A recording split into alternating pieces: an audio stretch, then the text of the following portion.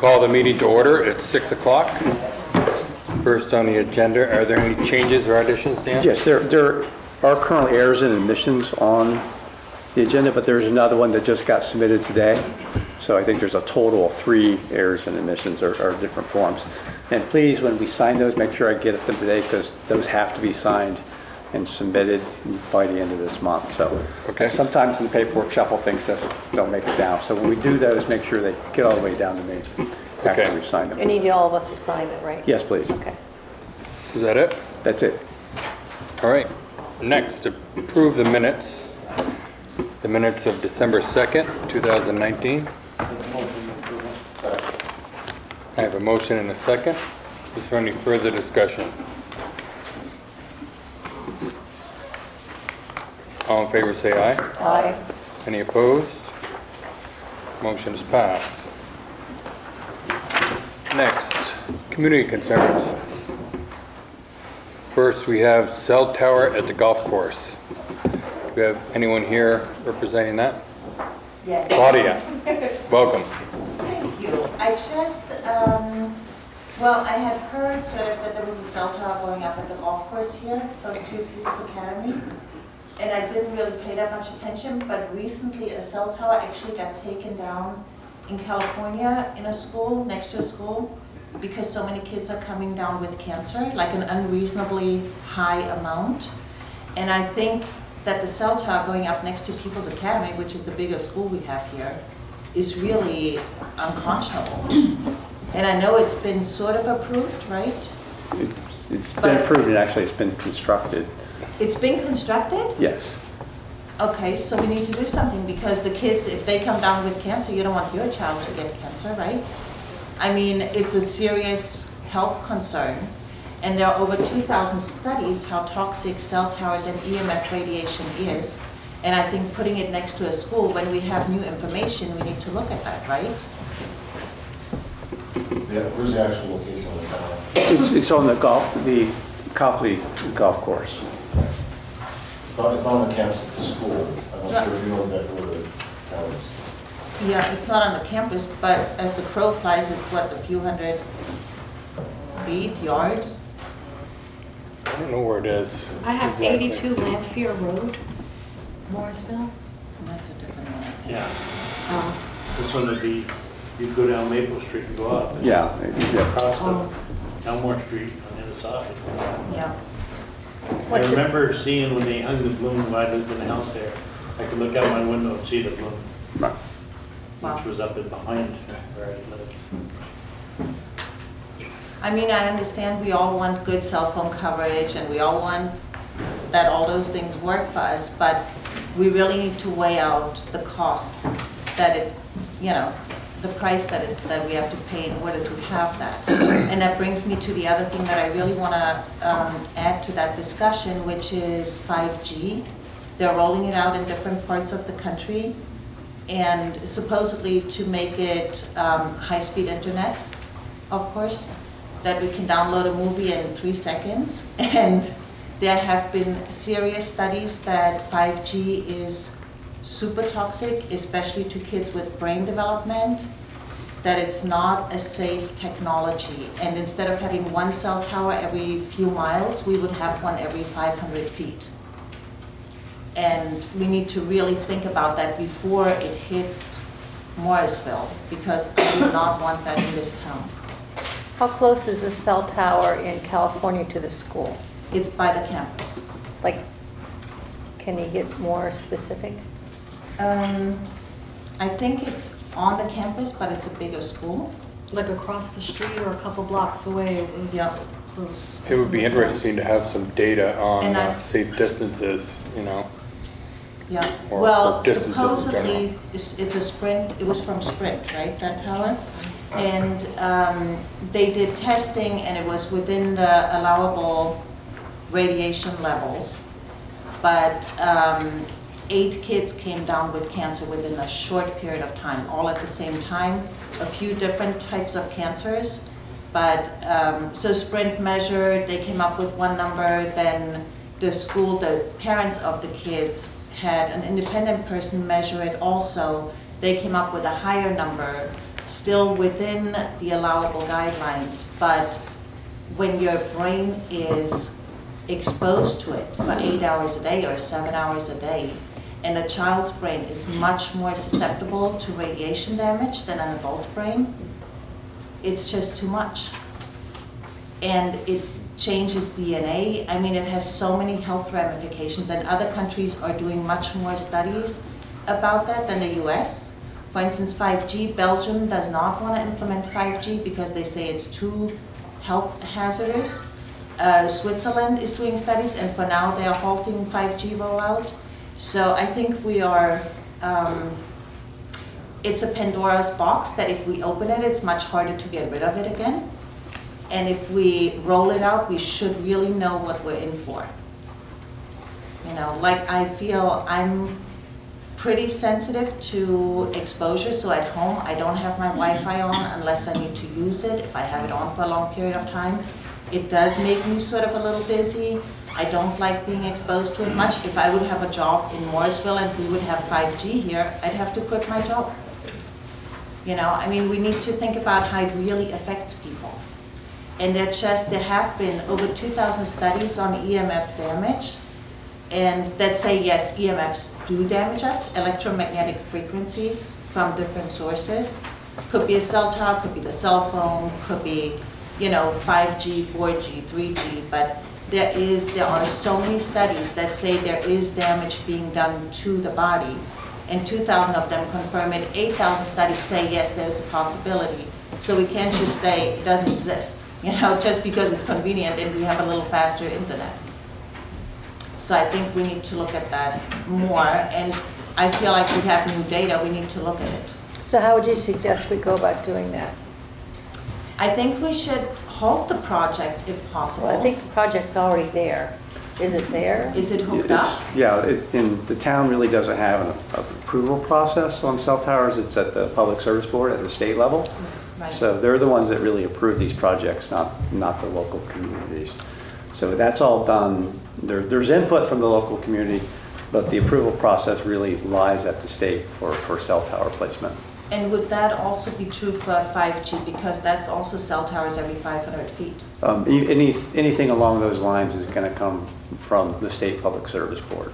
I mean, I know from other places in this country, other states, that it's really up to the community to put a stop on it. So some communities could stop it, other communities could not stop it. And in those that stopped it, it was really up to the community to stop it, not to the state. That's why in some states, places have it and other places don't have it, like 5G rollout. And I think, you know, we should be super careful whether we want that or not. Go ahead, Brian. So I think it's a good idea. I was wondering how we would fix it, because I know we didn't really have any say in it other than we held hearings here. And I remember people put out some information. So I think the next thing is to go to them and find out what we do, get petitions. Like you said, I think the more people in the community, if they can prove that that's what's happening, need to. Right. But also think there needs to be more data, not just Yes, one study. I mean, it really needs to be like have the Safe independent distances. studies. And I can definitely yeah. supply that stuff too. Yes. Yeah. I'd be surprised if 5G comes here anytime soon. Be very surprised. Well, actually, the head of the FCC said it will be in every corner of the U.S. very soon. Yeah, didn't Shumlin say it was going to be internet everywhere in Vermont? Yeah. How many years Yeah. ago? Broadband, yeah. Broadband. And I mean, Yeah. we 8 years ago. We do have other options to have high-speed internet. It doesn't have to be frying our brain 24/7. We can have fiber optic and underground cables that would do the same thing, you know, and we could hook into that, and we wouldn't have to be exposed to that all the time. So I think when it comes to this area, I already want to talk about it because it sometimes goes much faster than we think. Right. Well, we appreciate the heads up. We certainly would like to see more data. Something like that, if we can't vote on it, it's pretty tough, but maybe we could, you know, collectively give our opinion. Right. Have an ad hoc committee. Go ahead, ma'am. Oh, I just wanted to ask a couple questions. Do we know which company put the tower up, or who, is it like AT&T, is it Verizon, is it? Was it I'm Verizon? pretty sure that's a Verizon tower. Yeah.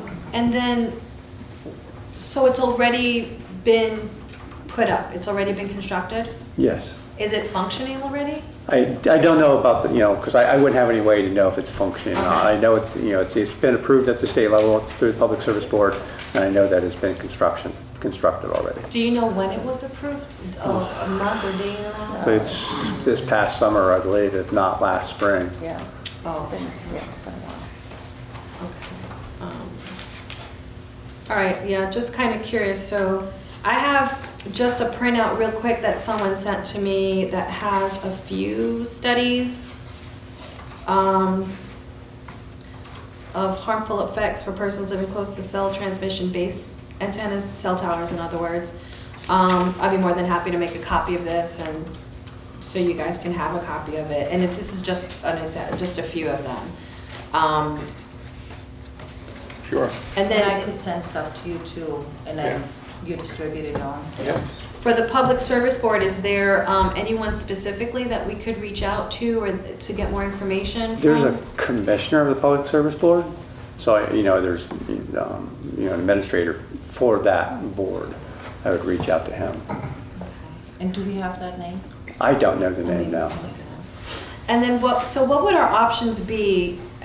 I know you mentioned, Mr. Keller, something about like petitions, but is there a process in place, like if the community decides we would like to halt it for a minute while we, as a community, examine some, look through if there's any safety studies or what safety studies what are, and then also kind of get a better idea of what is the distance to the school?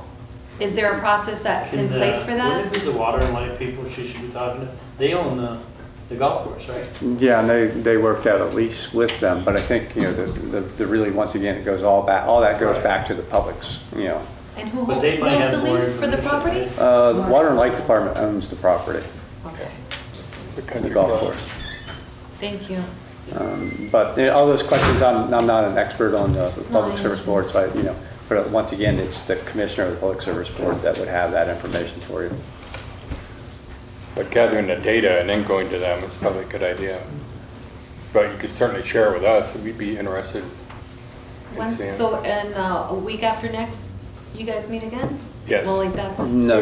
Oh, no. January 6th. okay. Right, because the holidays. So maybe we can compile some stuff. Yeah. Okay. Can I make a comment about the sort of things you've been talking about?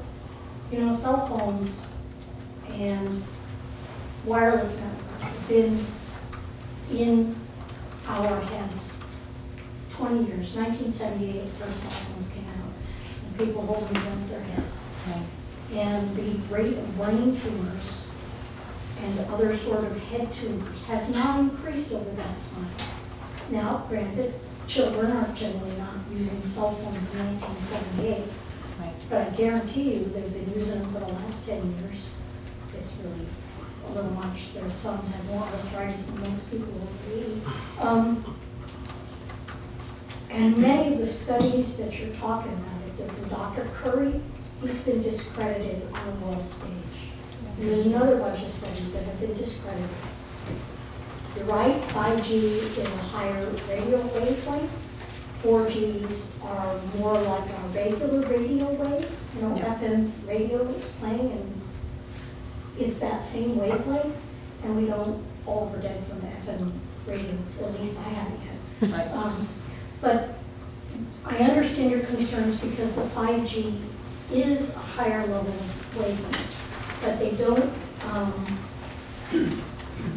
the kind of data you're talking about has been discredited. Well, as far as I understand it with wavelength, radio waves, But when we they're- listen to they're the not radio, up there. is really big. I mean, literally a mile long and a mile high. It's a huge wave that goes right through us. When you talk about But our 4G, current cell phones are on those same radio waves, more in the AM than the FM. as far as I know, they are smaller in the few inch range, the wave itself. And then 5G would be a millimeter wavelength, which is the smallest wavelength we know. 5G is a shorter wavelength, Yes. but it's not even close to the X-ray eye ranges, which we know does things, you know, get our chest x-ray every. Right, but a chest x-ray is a few seconds, maybe, and 5G will be 24/7. Yeah, but we don't even have 4G in this town. Good. That's what I said. Perhaps tabling this to another, I don't know, I'm not, Yeah. I'm just saying that that's not. Thanks for the info. Yeah.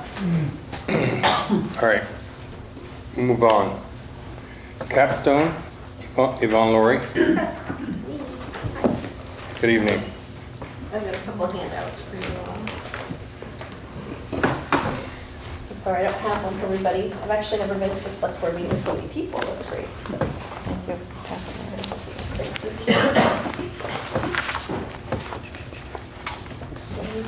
Okay. Good one to give, can I give one to Erica? Actually, I should probably turn this off. Good one, Eric.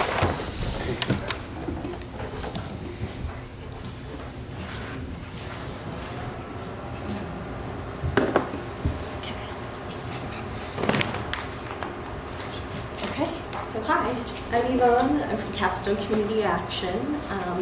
Part of my role at Capstone is to work in development and to manage the town funding process. So I was asked to come here tonight, and I don't know if you had specific questions, but I'm more than happy to give a summary of what we do, and I plan to show a little video, which hopefully you can see. And I can share all the materials after the fact too, by emailing Erica if you like. So was there anything specific, or would you just like me to? Okay. Yeah. So Capstone Community Action is one of 1,000 nationwide community action agencies.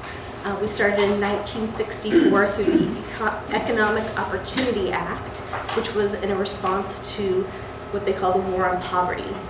So community action agencies started in 1965, and we actually started as Central Vermont Community Action Council. And we changed our name in 2014, I believe, to Capstone Community Action.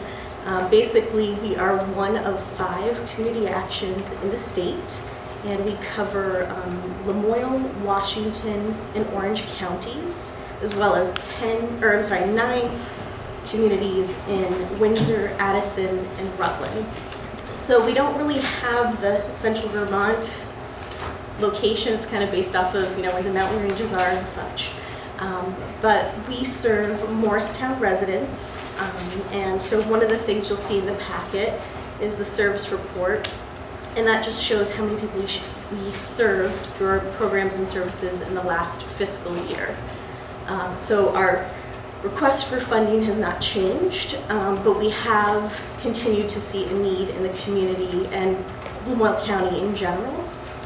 So one of the things I want to talk about was actually some of the milestones that we accomplished over the last year to try and address some of the needs that we're seeing in the community, you know, including Johnson, Eden, even just a lot of the communities in Lamoille. There's a great need. So one of the things we started with at the beginning of the year was a community needs assessment. We had conducted one in 2014, I believe. And one of the results was that we were seeing a higher and higher need in this county. And the way we responded ultimately was to provide more child care. And we created a facility on Industrial Park Drive. And now we have what we call the Early Learning Center. So it's a Head Start program that serves children 3 to 5. And of course we still offer our home visitor services through Early Head Start. And we still offer all of our other programs and services. The only exceptions would be our Community Kitchen Academy program, which is based out of our Barrie office location. And our weatherization staff isn't here regularly, but they do come up here to provide services, as you can see. And so through our Barrie office, which is really our main office, we also are based out of Randolph, Bradford, and then of course here in Morrisville. So those are the main locations where we provide programs and services for everyone. And basically, through this year's community needs assessment, we found that the need in Lamoille County has increased exponentially. and that's something we really want to address, because we also felt like in Lamoille County, once we moved, we started not seeing as many people. Some people thought it was because we're no longer next to the food shelf. We didn't host the Bradley food shelf anymore, but we're still providing all the same services. So a couple of the stats I wanted to share, which are very, very brief, is that through our community needs assessment, we surveyed over 1,200 people. And in Lamoille County specifically, we learned that there's the highest rate of poverty in the county. This is throughout our service area. The highest child poverty rate, the highest senior poverty rate, the highest unemployment rate, and the highest number of uninsured residents. That's Lamoille County. Specifically. And that's, we have, yes, but I'm willing to share that too, just additionally. The highest poverty rate, the highest child poverty rate, the highest senior poverty rate, the highest unemployment rate, and the highest number of uninsured for like medical purposes. And so we're definitely not surprised based off of what we've seen in our, specifically out of our Morrisville office. And so one of the things we've wanted to do as part of this is also we had to conduct our strategic plan for the next 3 years. And so we started a process called SOAR, which is your strengths, opportunities, aspirations, and results. And basically it was a 6-week process about appreciative inquiry. So instead of looking at the weaknesses of the things we're not necessarily doing well, we're looking at what do we do well.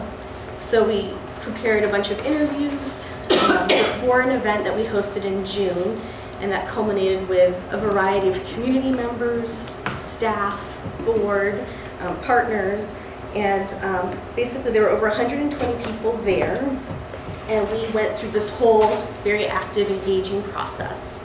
And so we talked a little bit about the ways that we could address some of the concerns that we saw in the community needs assessment, and then more specifically based out of our office locations. So one of the ways we hope to do this is definitely through continuing what we call some of our milestones. And one of the ways we did that was through trauma-informed practices. So we applied for a grant through the CATS Amsterdam Charitable Trust. And basically we piloted the program, which basically meant we had mental health support for the children who are part of our Head Start program specifically. And the stat about that is nearly 8 in 10 kids of more than 300 enrolled in our Head Start program have experienced trauma before the age of 6. And so what we're trying to do is replicate this model that we applied for with the grant in some of our other locations. So that's one thing we want to address through our facility, continuing through the Early Learning Center. We also opened what we call the Essentials Closet. We received a donation from 7th Generation that contained thousands of diapers and feminine care products.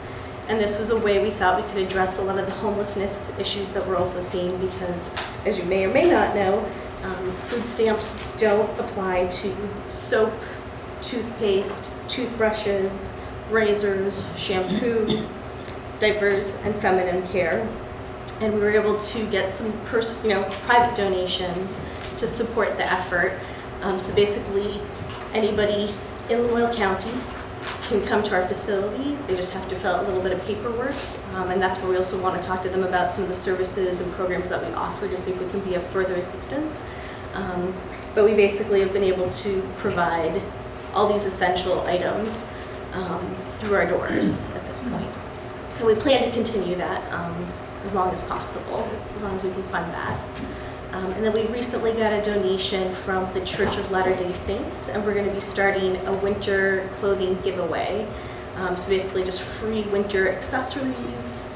We've got some boots, coats, hats, scarves, so we're hoping to distribute that starting January 2nd.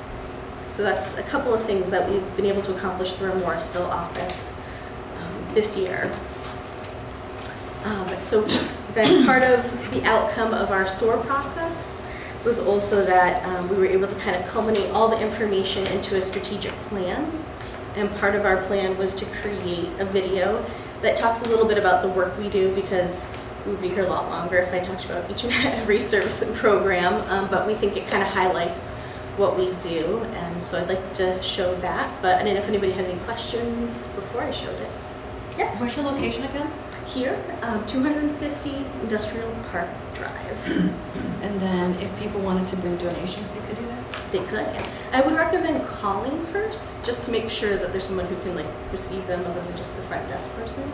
But yeah, that would be helpful. Thank you. Thank you. What do you guys have for like a conduit to let folks know the service you have? You know, like somebody becomes homeless or whatever and needs services and don't really know. I mean, Yeah. you guys are right beside where I work, and people ask me all the time, what is Capstone? What do they do? Yeah, You yeah, know, well, it's that's great a to big hear part that. of it is, we've been working with a lot of the local community. I mean, in all of our counties, we're working with community partners. So anyone who's working with homelessness-related issues, like we work with the Council on Aging a lot, we've worked with the Family Center, all the mental health facilities, pretty much anybody we can work with and partner with, we're working with. So I think the struggle we've had since we've built the new location is how do we get the word out?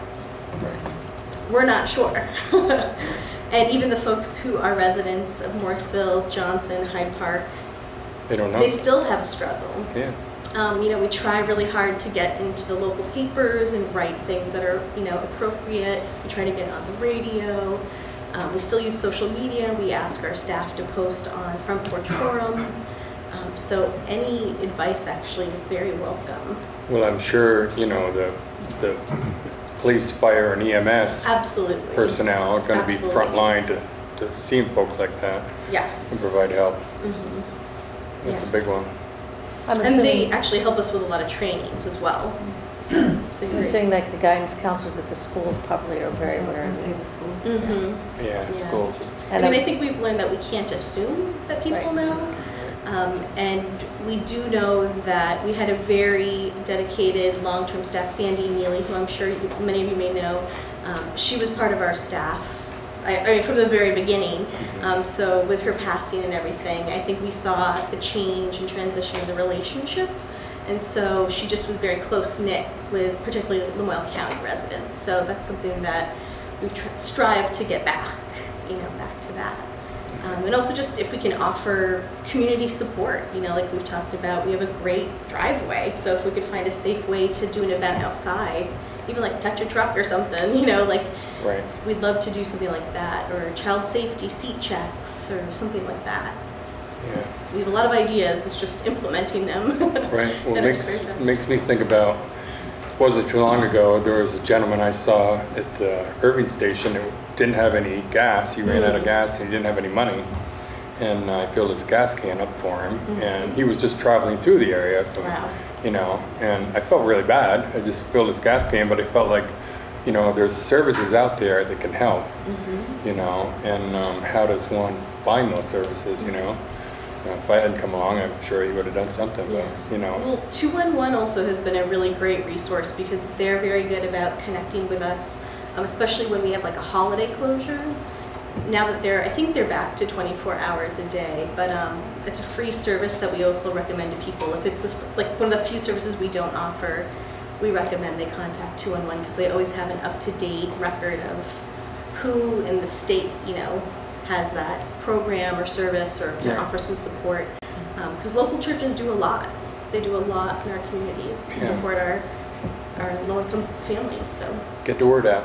yeah, Lee, please. go ahead. How many staff members do you have and how do they get paid? And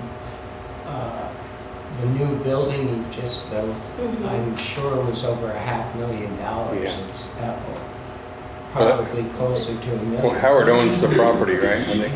Yeah. Where did you get this money? A lot of places. So a lot of our staff are grant funded positions. Something that's unique about community action programs is that they're part of the Community Service Block Grant. And so we are allotted a certain amount of federal funds that we can use to provide support services and programs. But we have to do a lot of fundraising, a lot. So we've got federal, we've got state, we have private, public. That's a lot of funders. And then one of the things, of course, we do is we ask our towns, we're serving residents for money, so Morristown as well. Great service. I have another question. Yeah. You said that 1,200 people were surveyed to come up with the numbers for lowest, lowest and everything. pretty much. Well, Or highest and part of everything. actually, so we had the survey done, but it also is compared to what's called the American Community Survey and some other like major statistical databases that the federal government uses. And so actually a lot of that gets compiled into the assessment. So we can only use so much of our own personal data, but then we're using that federally database, yeah. And so something that's also really important that I should mention is for people to fill out the 2020 census. That is also a way that we get a lot of funding for our programs, is if people show, like first of all say, what about their demographics. And then that also affects how much money we get. So that's a way any community member can help support the greater good. So that 1,200 people you guys did personally interview? So not personally for that, because that was essentially a written survey. So unless somebody had a reading or writing, disability, I guess it's not PC, sorry. But if in that instance, that would be the only time that we would actually have a face-to-face interview, is if we need to have that. Is there any correlation between the huge drug problem we have in Memorial County and your statistics? Or how would you know that? That's a good question. I don't think I've ever personally looked into that, but I wouldn't say it wouldn't affect it because we definitely see the epidemic all throughout the Well, state. that's what I'm saying. With Yeah. that many children having trauma before age 6, I would say the majority of them are probably because of drugs. Yeah, Yes, this no? day and age, I'd say it could be a good guess. Well, one of the things that drives that statistic up is the fact that all the social services are located here, which is that's what brings our numbers way up. So, Yeah, people are seeking assistance too, yeah. But And it's not just drugs, it's alcohol as well, Well, and addiction. a lot of other Yeah. substances. You have to remember her stats are for the whole county. The 8 out of Is 10 it was just from Morristown? Memorial County. right. Yes. Okay, sorry. Yeah. Because I know there was a housing survey done, 2014? 2016, and Johnson was the community had the highest poverty rate in Memorial County. Not that we're not immune, but just to keep it in perspective. And so I'm going to try and show a video. I don't know how this is going to look. We'll see. So this is a video we created as a result of our strategic plan and all of the things that we've been doing this year. So hopefully it will all, oh dear. I don't know, we don't have 5G, so. So far, good one. Good one, Judy. She's got a sharp tongue today. I love it. It says we're in. I'm not sure why it's not. Let's see. Are you linked into their webpage? It says I am. Yeah. Let's double check. Could be that to turn on this. Might be Yeah. drawing down too much. Yeah, it says it's connected. No, it's not working. Oh dear. There could be too many cell phones on. I'm not making a joke. But Yeah. Right. Let me see if I can try this. All the bandwidth is being being used that. Right. I took my. I'm gonna try one other way. Yeah.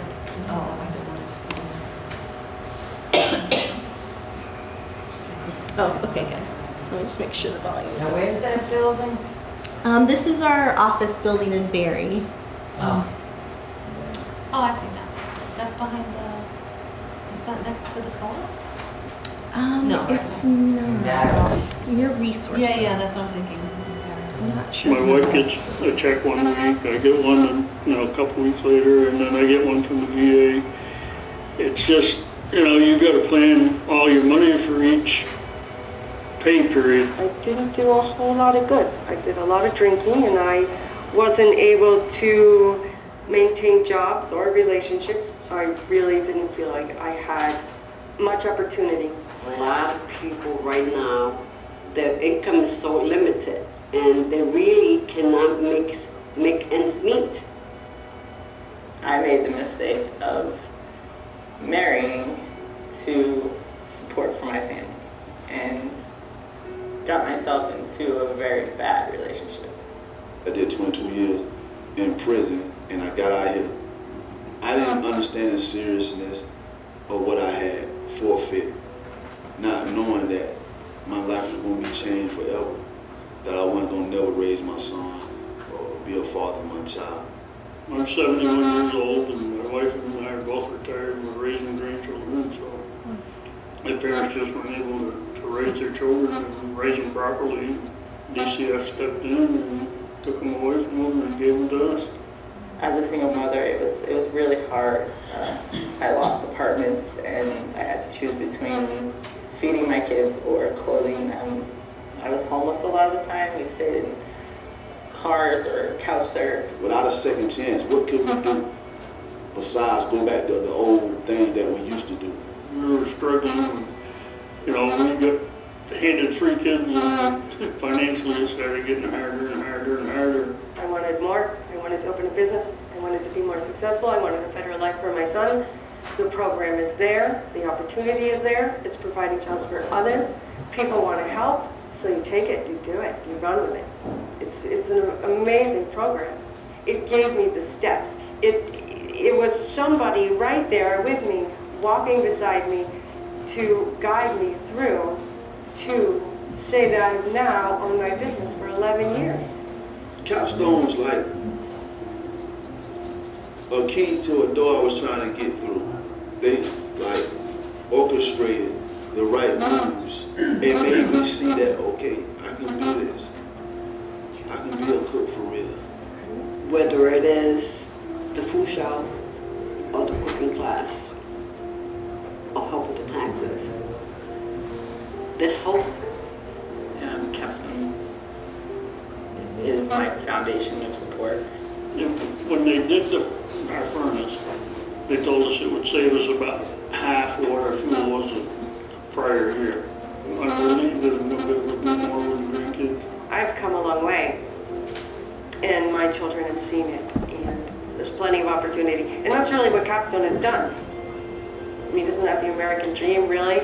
To go be what you want and do what you want and be successful and be happy in your career. And Capstone's given me that. I had hope to get out of prison, and I made it. I had hope to make it up here to Vermont. I did it, hope to get a job. I got it, Capstone giving people a way out of difficult situations. I say empowerment quite a bit because they do empower you to be better. And Capstone has always been that stepping stone for me to get to that next level of confidence. I'm able to do so much more and help so many people because of Capstone. I am president of Policy Council and part of the Head Start program. With what I started with, which was not much, except for the desire to have my own business, that I was able to get that help, receive that help. It's fantastic. A team is a team of things working together to accomplish one goal. And that goal is, that to live and have better, and to want better, and to do better. You can't do that without a team.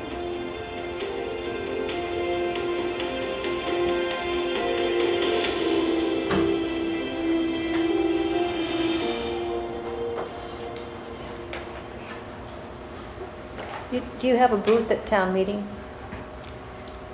A booth? Like do you put up a table, a display or something on town meeting day? We don't. We actually, if we have to petition, we usually just do that in advance of town meeting day. but we could leave out information. We'd be happy to do that. Or even just have the video running during the time when we're not having a meeting. But Yeah. there are people there, and they do put up tables and like kind of advertise what they do and what benefits they have to offer to the community. Absolutely, yeah. I've provided you guys with the latest annual report, so it's not for this current year, it was last year's. Right. It won't be ready until February, but the last thing was a brochure about our general services and programs, so at least that's something in the meantime, give you an idea. And what we're trying to do now is do like a branding refresh. So hopefully we could have something new by March, if that's possible. So all depends on the budget. Thank you for doing the presentation. Thank you. Yeah. Thanks for your time. All right, next, number 3, Central Vermont Council on Aging. We usually have a chair up here. Good evening. Hi. I think I assumed there was a chair here for me to sit in. Yeah, there usually is. Okay. Can we get a chair?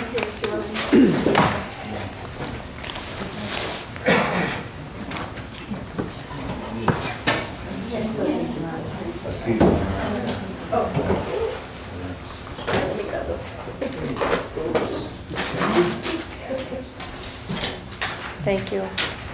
Thank you so much.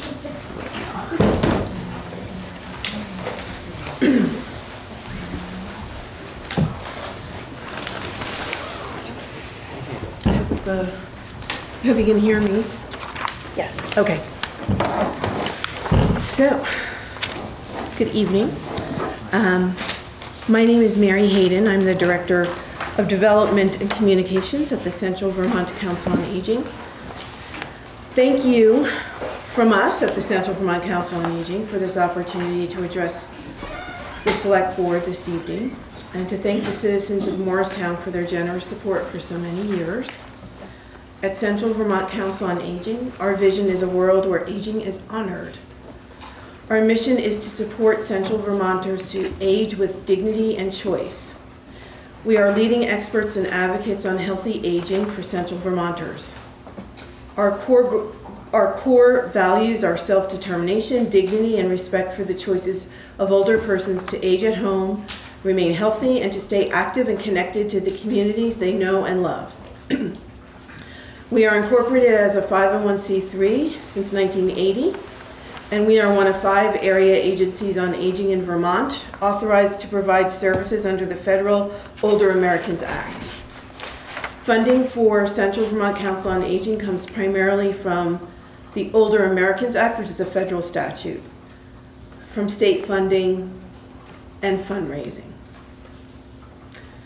We serve individuals who are 60 and above in 54 towns in Central Vermont, including Morristown, Morrisville, in Lamoille County, Orange County, except for the town of Thetford, Washington County, as well as the towns of Bethel, Hancock, Granville, Pittsfield, Rochester, Royalton, Sharon, and Stockbridge. Our budget is approximately $3.7 million, and funds from town funding from 54 towns account for less than 2% of our budget. As stated, we support aging Central Vermonters in their choices to age at home, remain healthy, and stay active and connected to their communities. So how do we do that? If you came to Central Vermont Council on Aging because you are experiencing challenges as you age, we will meet with you and your family members in your home or at our office, create an individualized plan for you, and if needed, coordinate your services for your long-term support at home.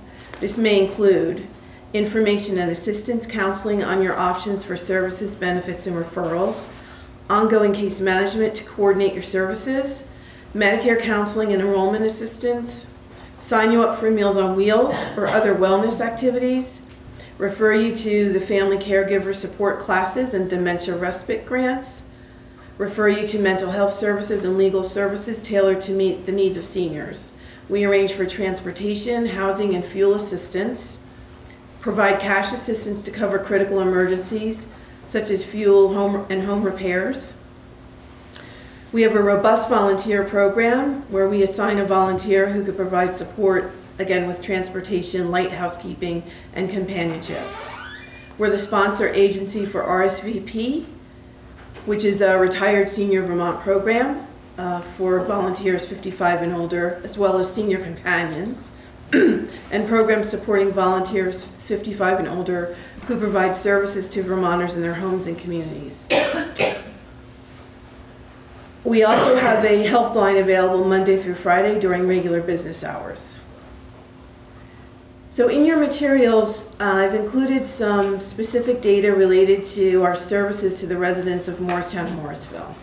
So last year we provided unduplicated services to 266 residents of Morristown, and when I say that I mean people who identify as living in Morrisville and Morristown.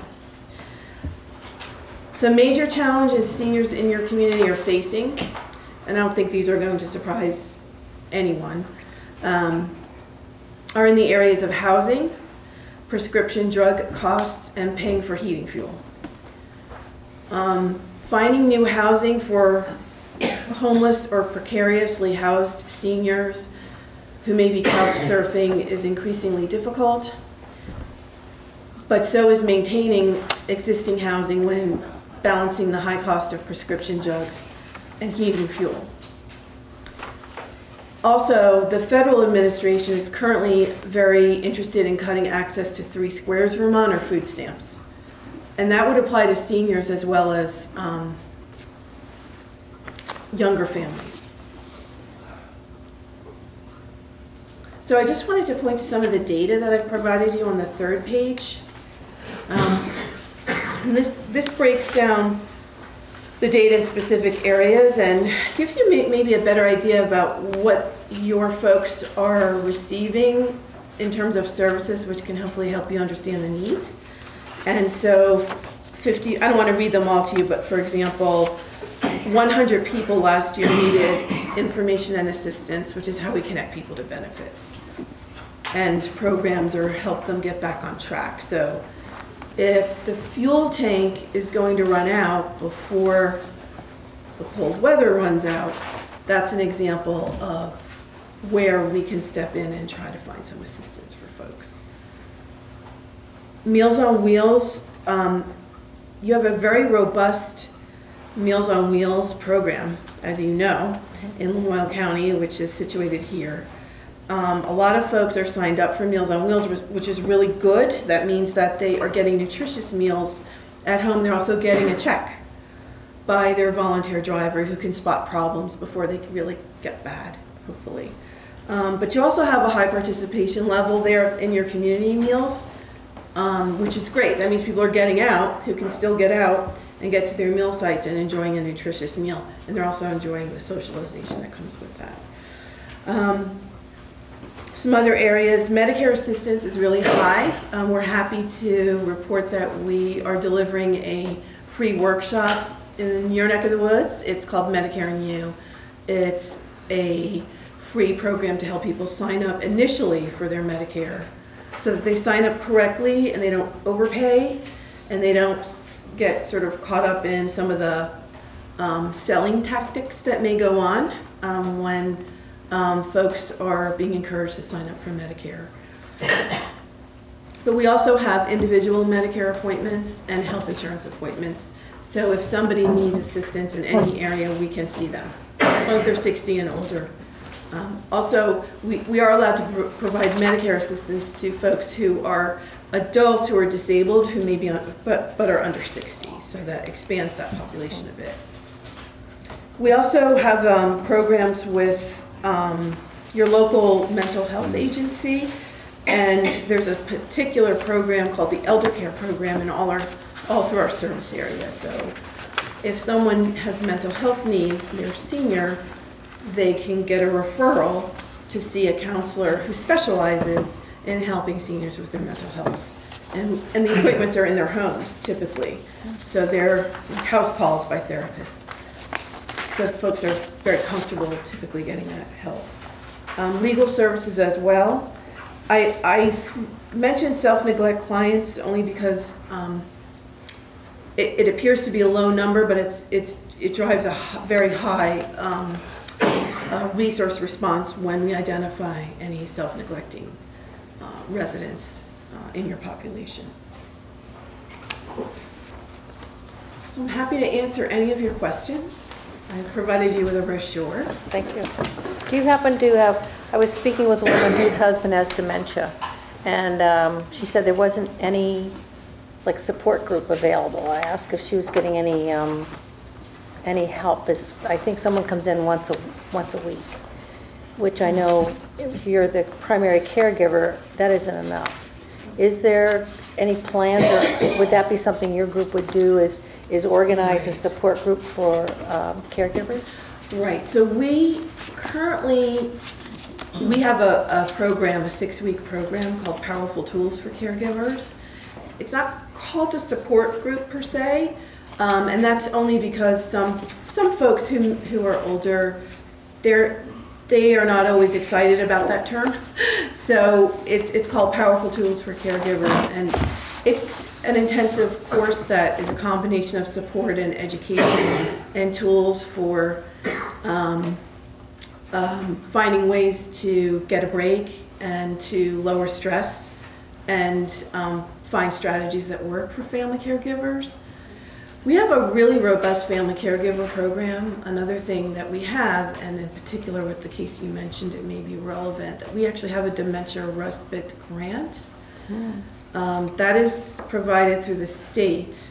It is available to family caregivers of loved ones with a dementia diagnosis, because they typically get in this sort of 24/7 caregiving role, and at some point their health can be jeopardized, their well-being.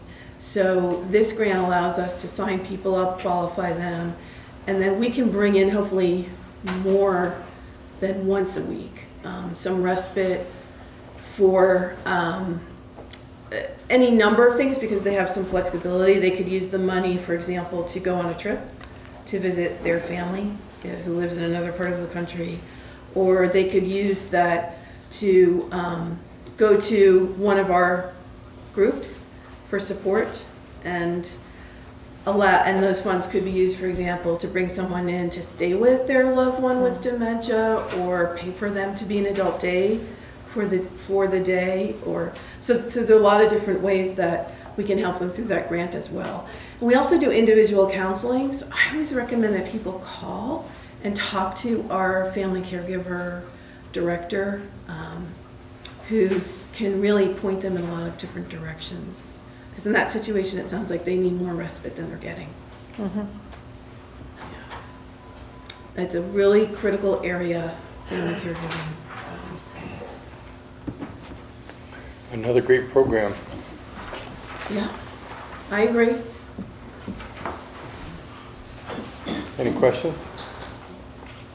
Well, I just wanted to say thank you again for all of the support we've received over the years from this community. It's you know, we have an office of 3 people who work directly out of the office up here.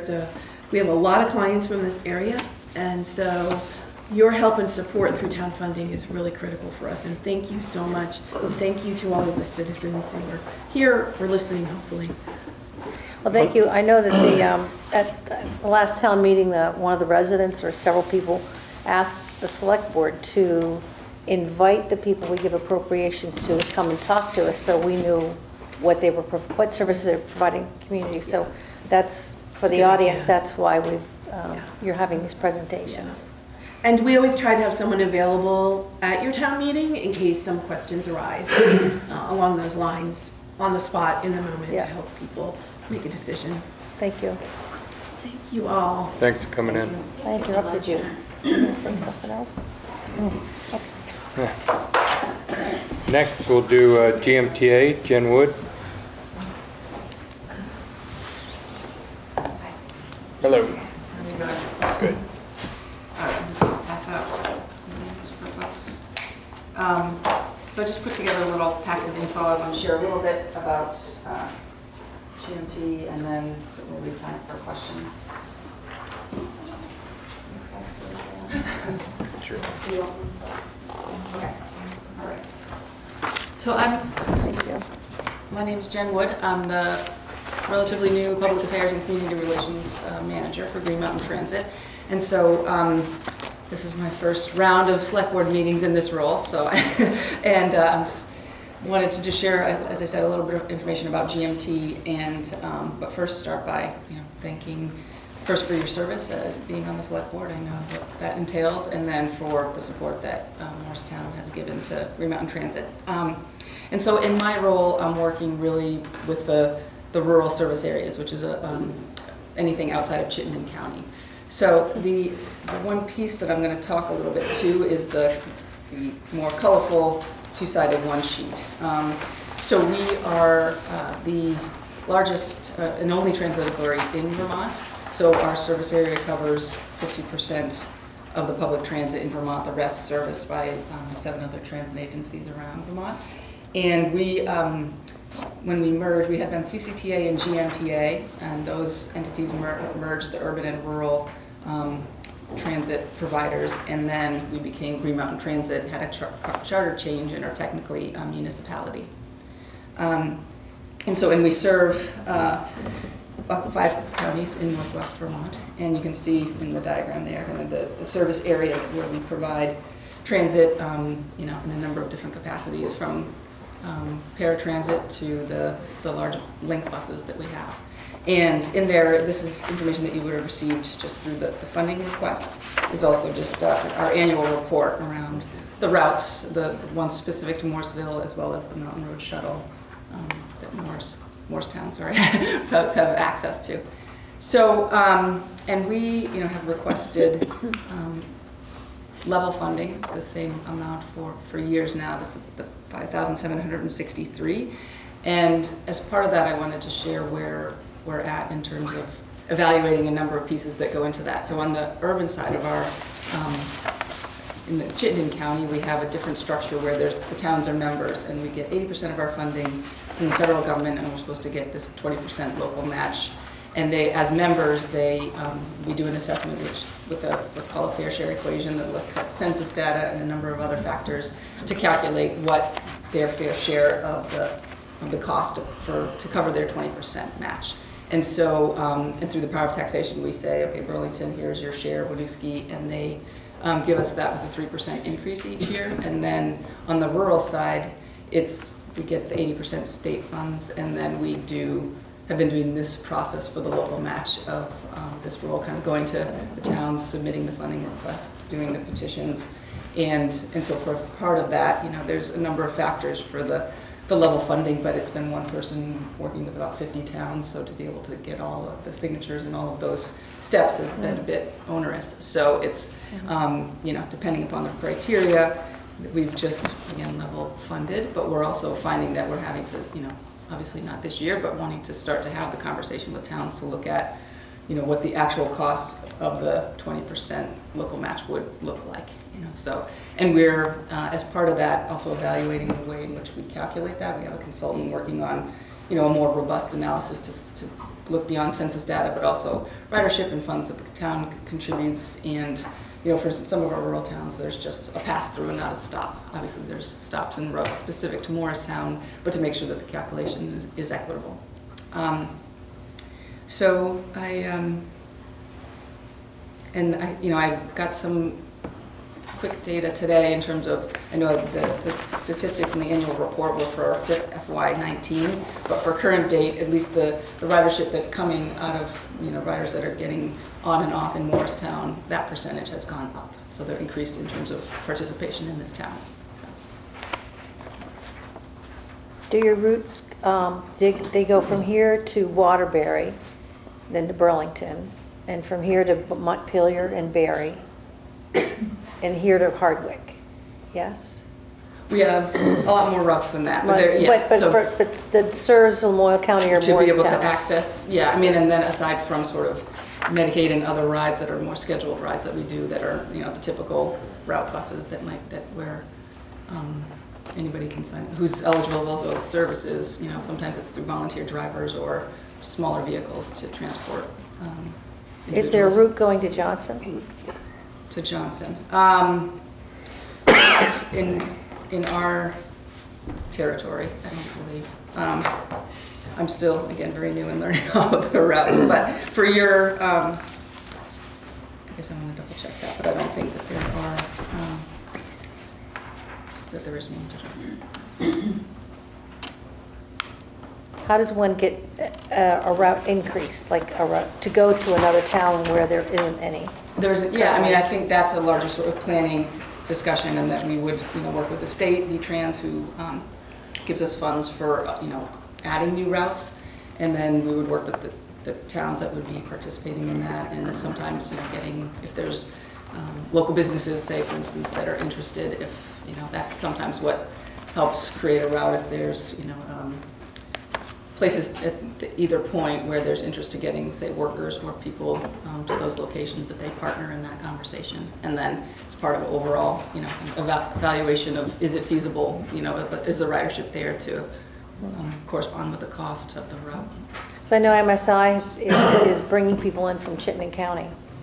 And I think a lot of it has to do with transportation, about getting, I don't know, I'm just speculating, getting workers to that business. And we don't have the transportation system. It's very located going to Burlington or Montpelier. So it's going away from the county and not being provided necessarily within the county for the people who live here and want to work within the county.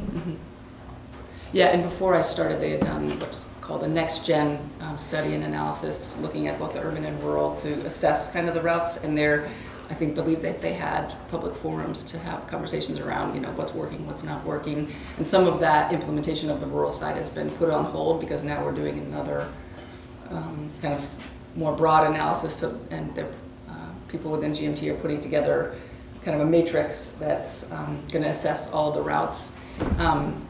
To evaluate how they're performing and the funding piece, because the reality on the Green Mountain Transit side is that, so we haven't been getting anywhere close to the 20% match on the local side from all the rural towns, and so GMT has just been backfilling that and paying for that with reserve funds, and those funds are gone. And so we're having to really, look closely to see, how dollars are being spent, and then to evaluate the routes. And then and I don't have, this is in the very preliminary stages, so I wouldn't have any indication where Morristown would fall into that. But then if it's, say, one of the struggling towns, then that would be, again, another conversation to look at, preserving the routes that we have.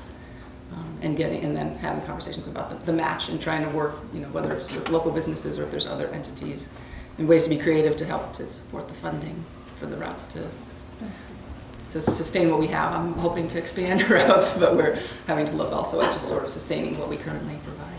So. Any questions? Great program. Yeah. Okay. Thank you. Yeah. Go ahead. You had a question? Is it fairs?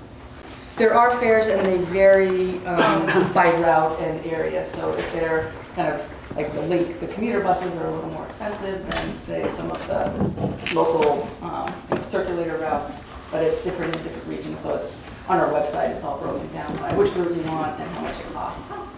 Thank you. Yeah. Thanks all. Thank you. All right. Is there any other community concerns? We'll move to. Is there any liquor control tonight? I see Sarah. Sarah's not here.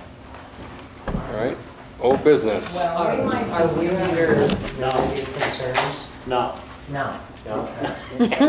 Lee. We're not. Lee. Because you don't want to hear it. I was gonna wait for the storm damage update for you. What? Would you rather be in that? Or would you rather be on your own? On our own. We gotta get out of here. Okay. Go ahead. Well, you're gonna talk? You talk first, then me. You guys make sure, anyone that's here tonight, if they can introduce themselves. Well, there's a bunch of us here from Mud City. Yes. And we're very concerned about the bridge below my house, which... Mudbrook. Yeah, Mudbrook. It was, the culvert was damaged, and we've been told right along that it was going to be a quick fix for the winter, that they would make it passable for the winter for us and fix it in the spring.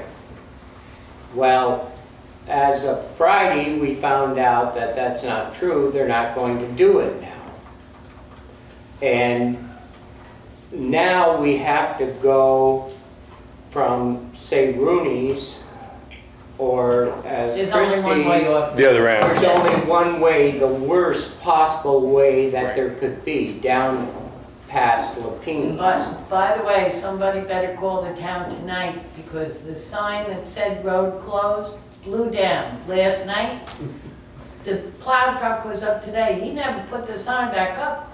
So we know the road is closed, but a stranger wouldn't, and they're gonna go in the drink. Anyway, when you get to Coal Hill, at the bottom of Coal Hill, you've got over 4 miles to their house, you've got 5 miles. Right. All uphill.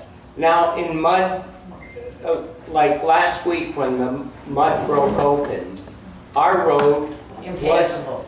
almost impassable. Yeah. And it's all uphill. If you have a car, you can't live there. Now, it's not like we're new there. I've lived out there over 50 years. They've been there forever. They've been there. Even Rooney's are ticked off about this. In fact, the other day when we had ice, their hired man waited 2 hours at the bottom of Coal Hill to get up to do chores. Because they don't come on time. And it's gotten ridiculous. We need that bridge passable. After we had the meltdown, right? The normal procedure for the 25 years I've been here is that when it freezes at night, they come with the grader. No. In the morning, the grader was sitting in one spot. He never did anything.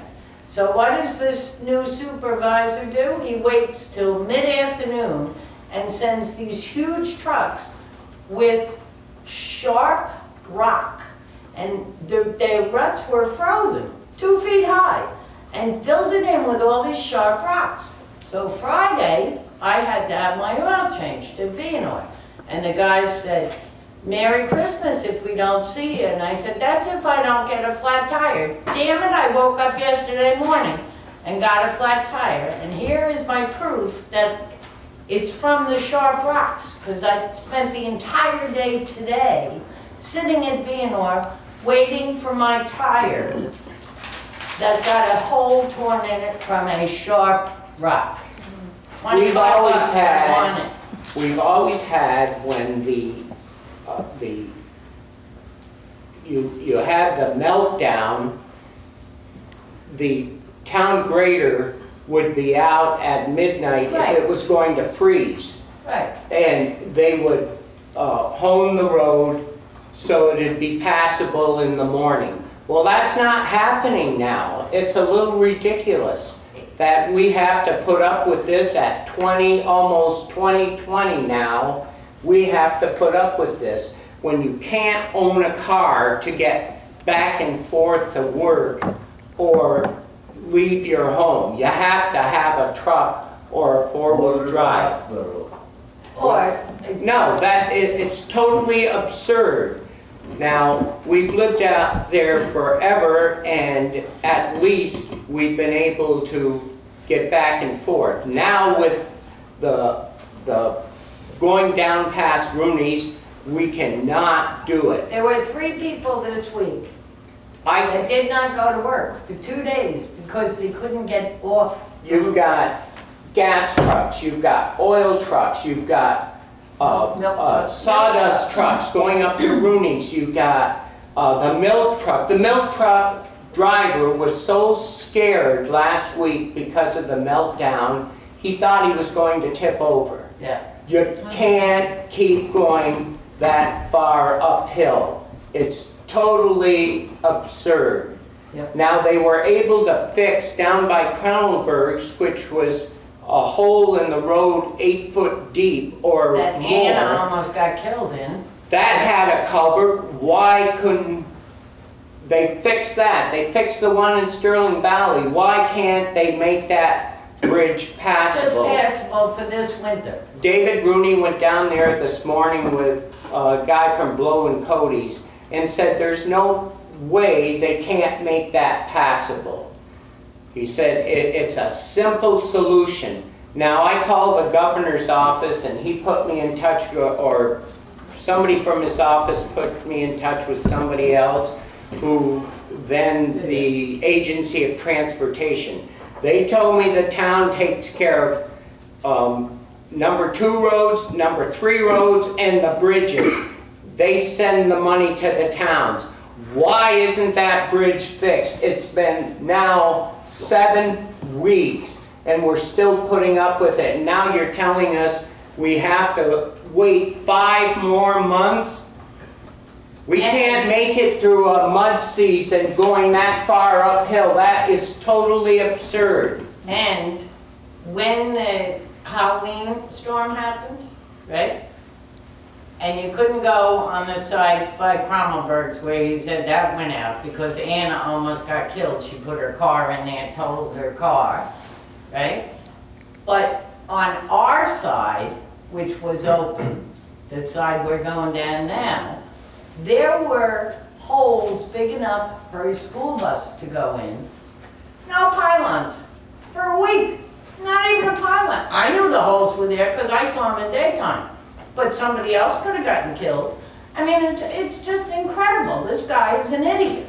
A total idiot. The Beaver Meadow Road still hasn't been honed. Right, Brendan? No. It still hasn't been honed, and it's been what? Yeah. Over a week now. What is going on with this highway department? You know what? Is all of a sudden we had a town highway department, we had a village highway department. Last summer we very seldom ever got honed or graded the roads. Because why? They were working down here in the village the whole time. That's totally absurd. Do you want to comment on this, Well, Dan? first, last summer we didn't have any construction projects, so the highway crew wasn't in the village last summer working, hard Well, whatever. Yeah. But Tyler Mudley's here. He's the one civil engineer that did the inspection on the culvert. Because I'm not an engineer, so I rely upon him to, after the storm, to go out. He did big culverts for us. So this is not, the culvert size is a lot different than the other ones replaced. And just fixing this one, Tyler, I'll let you explain what you saw on that culvert up there. Yeah, so we went out there with Kevin, we visited the site, and there's the biggest thing that we saw is that you go out there and it's a big pipe, and I crawled down in there, went down there and looked at that pipe, and that pipe is deflected, it's depressed. And I don't know if anybody's been down in there and looked at it, but that pipe is gone. Tyler, you know what is, we were able still, with it broken up, we were still able to drive one side of it. Right. Until they put all the barriers down. There's no reason why part of that can't, in the first place, it was built wrong to begin with. It goes straight like this, but the brook comes like this. Why in the hell didn't they put the culvert the way the brook ran? And so now that's what caused the water to run underneath it. Well, that's the thing, is that the road is much higher than the stream where the pipe is, right? So you have a very large pipe and you have a lot of fill on top of the pipe, right? So what I was saying is that the pipe itself is depressed, and we can all agree that happened. We can all agree that there are significant depressions in the road as well, right? The soil, the earth, the roadway, all the substance there, it is down. It went somewhere. But what we also know is that there was not significant amount of headwater coming up to that road level.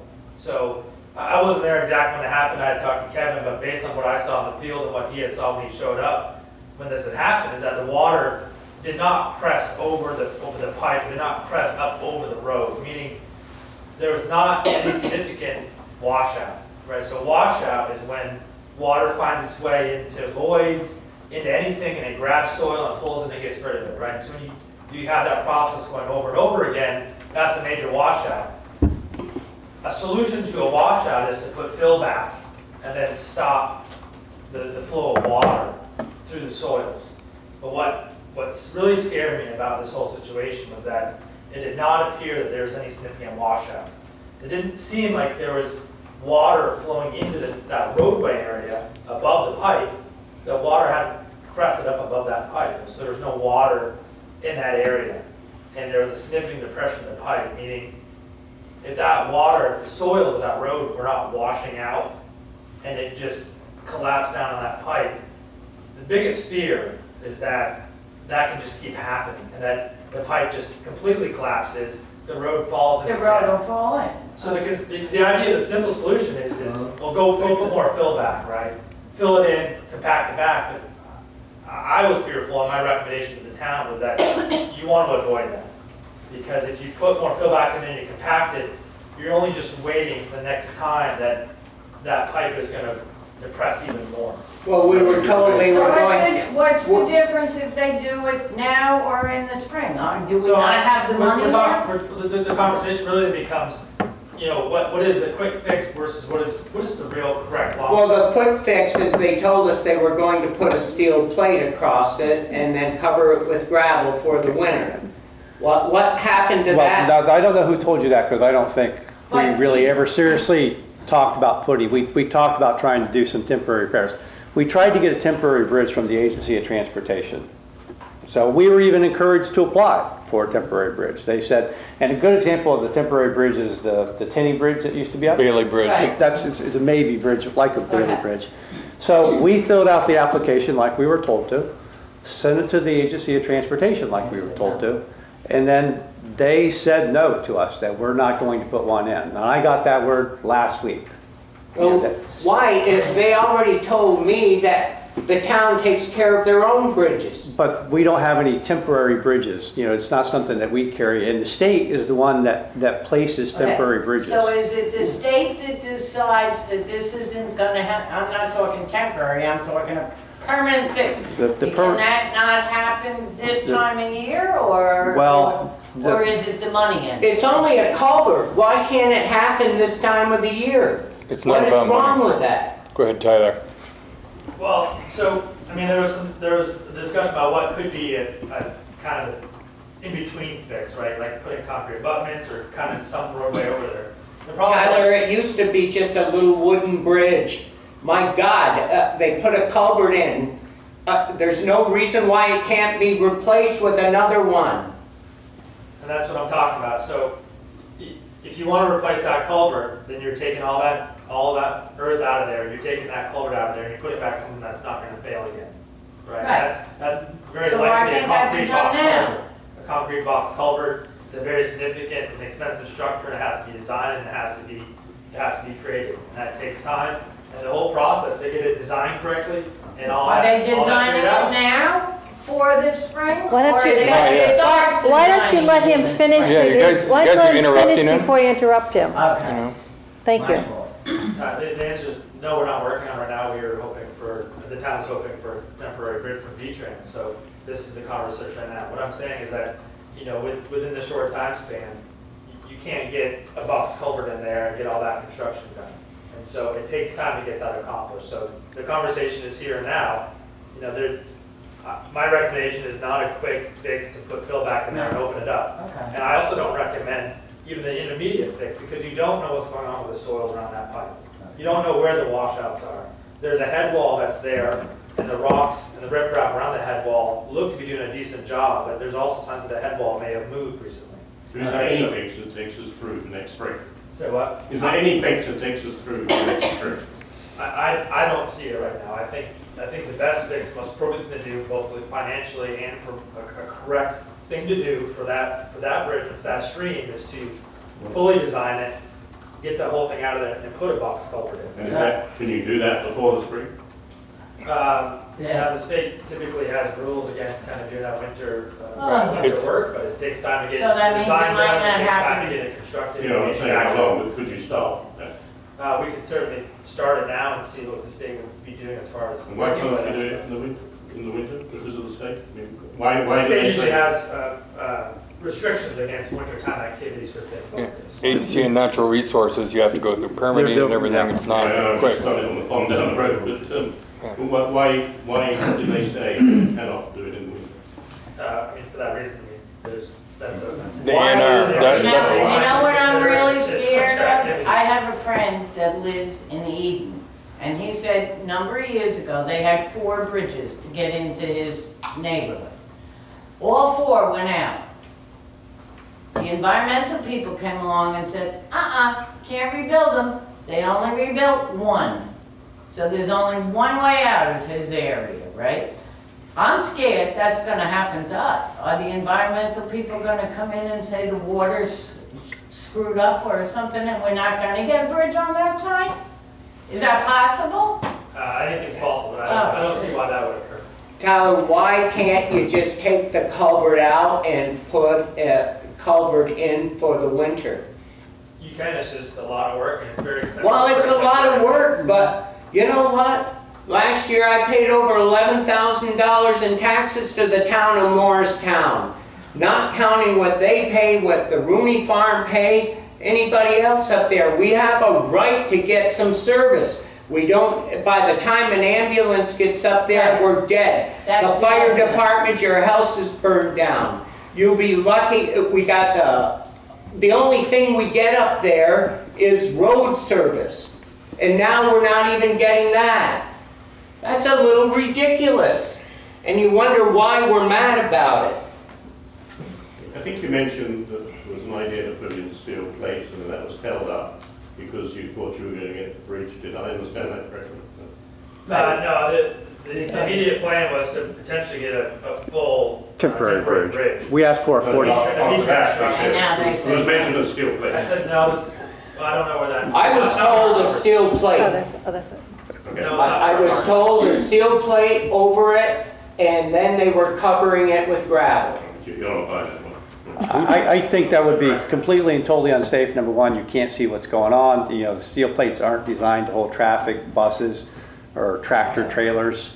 So who told you that? Wasn't any of us. A highway foreman told me that, and I got it from your office also. No, I talked about a temporary bridge because that's what we were asked to do, is to ask for, and we did. We applied for a 40-foot temporary bridge. And just to be clear, even replacing the culvert, we would still have to have permitting from the state to work in the stream. Well, that permitting should have been started the day after the flood. We just got the denial last week Yeah. for the bridge. The quick fix was that temporary bridge. We put our eggs in that basket because that was the quickest fix. The design, to get the permits, get the bids out, do all the things we need to do to replace and put in a box culvert, not a multi-plate culvert. It's going to take more time than we have between now and spring. So are they not gonna start? You know, so far suburban. No, we're not talking about not starting the design process or starting the permitting process. We know that bridge needs to be replaced. We want to replace it ourselves. Okay, I'm just saying that the timeline is not realistic between now and spring to have a box culvert put into that brook. And it took 4 years to get a box culvert permit on Brown Pond, so I understand what you're saying. What we can do is get this thing rolling now, tonight. We can start the process, see how fast we can do it, you know, and do it the right way. Bob, coming up from my house, say, come out of my driveway, Bourne's trying to go up the hill, slid back down into the ditch, had to get towed out. Suburban came, they didn't see the sign, went down to the bridge, almost tipped over their oil truck or gas truck. There is no sign there now. They had to get towed out. People just keep going down there and having to get towed. It's a little ridiculous at this time, and now I need an oil delivery this coming Friday. They're bringing it. Try to come out of my driveway with an oil truck and head up that hill. And you have to go pick up your mail down And the there. way they're sanding it now is a little ridiculous. The first ice storm we got, what did they do? They just sanded the hills, not the road. That's a little ridiculous. Why wouldn't you sand the whole road, not just the hill? It makes no sense to me. The road where the Hearst farm is, what is that, McKee Road or whatever? Every time I go that way every morning when I'm going to stuff. There's so much sand from Stagecoach to Coal Hill It's incredible. There's no sand on the loop, just like he says. A little tiny bit on the little hills, a little tiny bit around the corners. That's it. You go up Cole Hill to the McKee Road. It's perfect. Turn onto the Mud City Loop by Lapines. It's hell the rest of the way up. Yeah. There's no need for that. Grade the road when it's soft. Don't wait until it's frozen and you got ruts like this. Have you tried to drive a vehicle in frozen ruts like this? You can't do it. It throws you all over. It's bad enough when it's muddy. I mean, you haven't seen us come in here in 100 years. And this, we're tired of it. I know, that's why they call it Mud City, Lee. You know that? Well, I have a great... Yeah, that's true. This has been going on for a long, long time. Well, they call it Mud City since I was a kid. In the old days, the Mud Brook ran through there, and they did a lot of logging, and it used to run muddy. That's why it's called Mud City, not because the...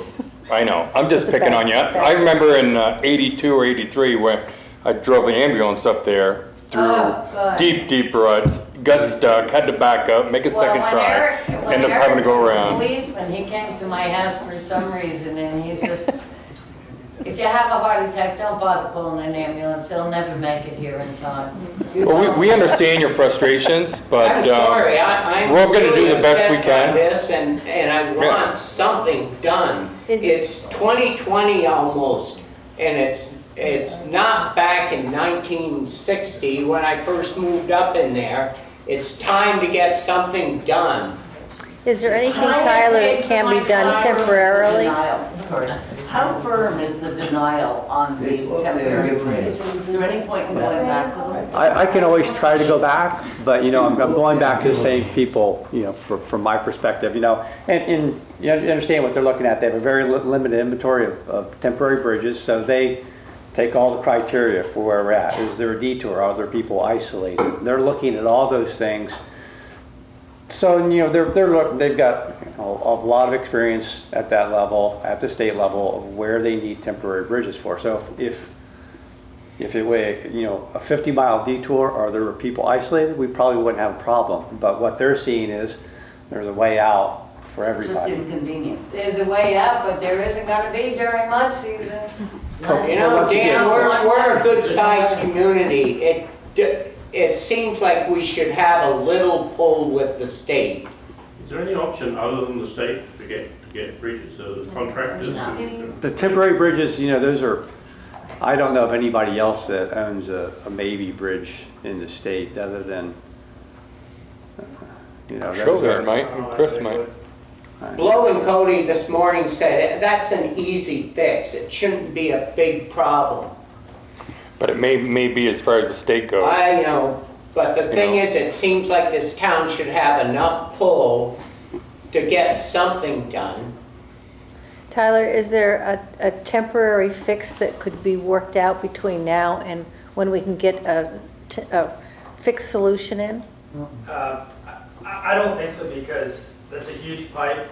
It's already deflected, and there's a lot of earth and fill up along there, and it's steep sides. And because you don't know what's going on in and around that pipe, you don't know what's going to happen if you put something on top of it. And that's why I said to Dan that I don't think there is a temporary solution. I think the solution is to take all that fill out, take the old pipe out, go back in the correct pipe, which would be a concrete box culvert or something like it, and pack back correctly with fill. Right. And Tyler, why couldn't you get a couple of steel beams, long steel beams, and then cover it with wooden planks? I mean, you're talking about something like a bridge. I mean, if there's another place to go bridge, then maybe we'll look into it some more, but I just don't know where that exists. Well, Mayor's built me a bridge big enough to take a car across wider than that. About 5 or 6 years ago, I mean, cost well more money. They can do it. I'm sure the town, some place has some steel beams hanging around. The welding, AWS. Well, we certainly can do some more research, but in the meantime, we can get the ball rolling on a permanent fix. Yes, let's. and we want the road graded and fixed from now on, and not drop rocks in the road. Sharp rocks. Just because it's an easy fill to fill up the frozen ground. It's a little ridiculous. I'm sorry for your frustration. I'm sure if I lived right up beside you, I'd feel the same way. I do. I would. Go ahead, Brian. I mean, you never see me in here complaining. And I never see you Brian all the complaining. time. But the thing is, we've reached a frustration point that...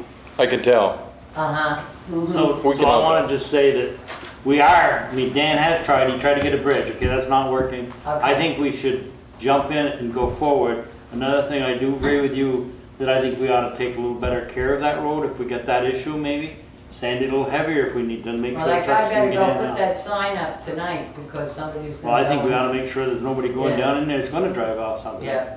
But another thing, all the years that I've done any construction or building, this isn't the time of year to do it. Compaction, if you're going to tear that out and try to compact and it freezes, I would think we definitely would want to wait till spring to do it. But we can get the paperwork and the permits started to whatever we're going to do. Right. Figure out what we're going to do. Well, and to your point about why did they put the culvert in on the angle, there's no guarantee that the state's not going to make us straighten that out and go back to the the original stream channel. I mean, I don't know that they will. I don't know that they won't. But anything that we do up there will have to have a permit. Environmental people get involved in this? There's no doubt in my mind that we're going to have a permit from the agency. And if you alter the path of the water at all, you're going to be we're going to have a permit from the state to put it in. I can't even get my mail anymore. I have to come into the village to get the mail because of... She can't turn around. She can't get...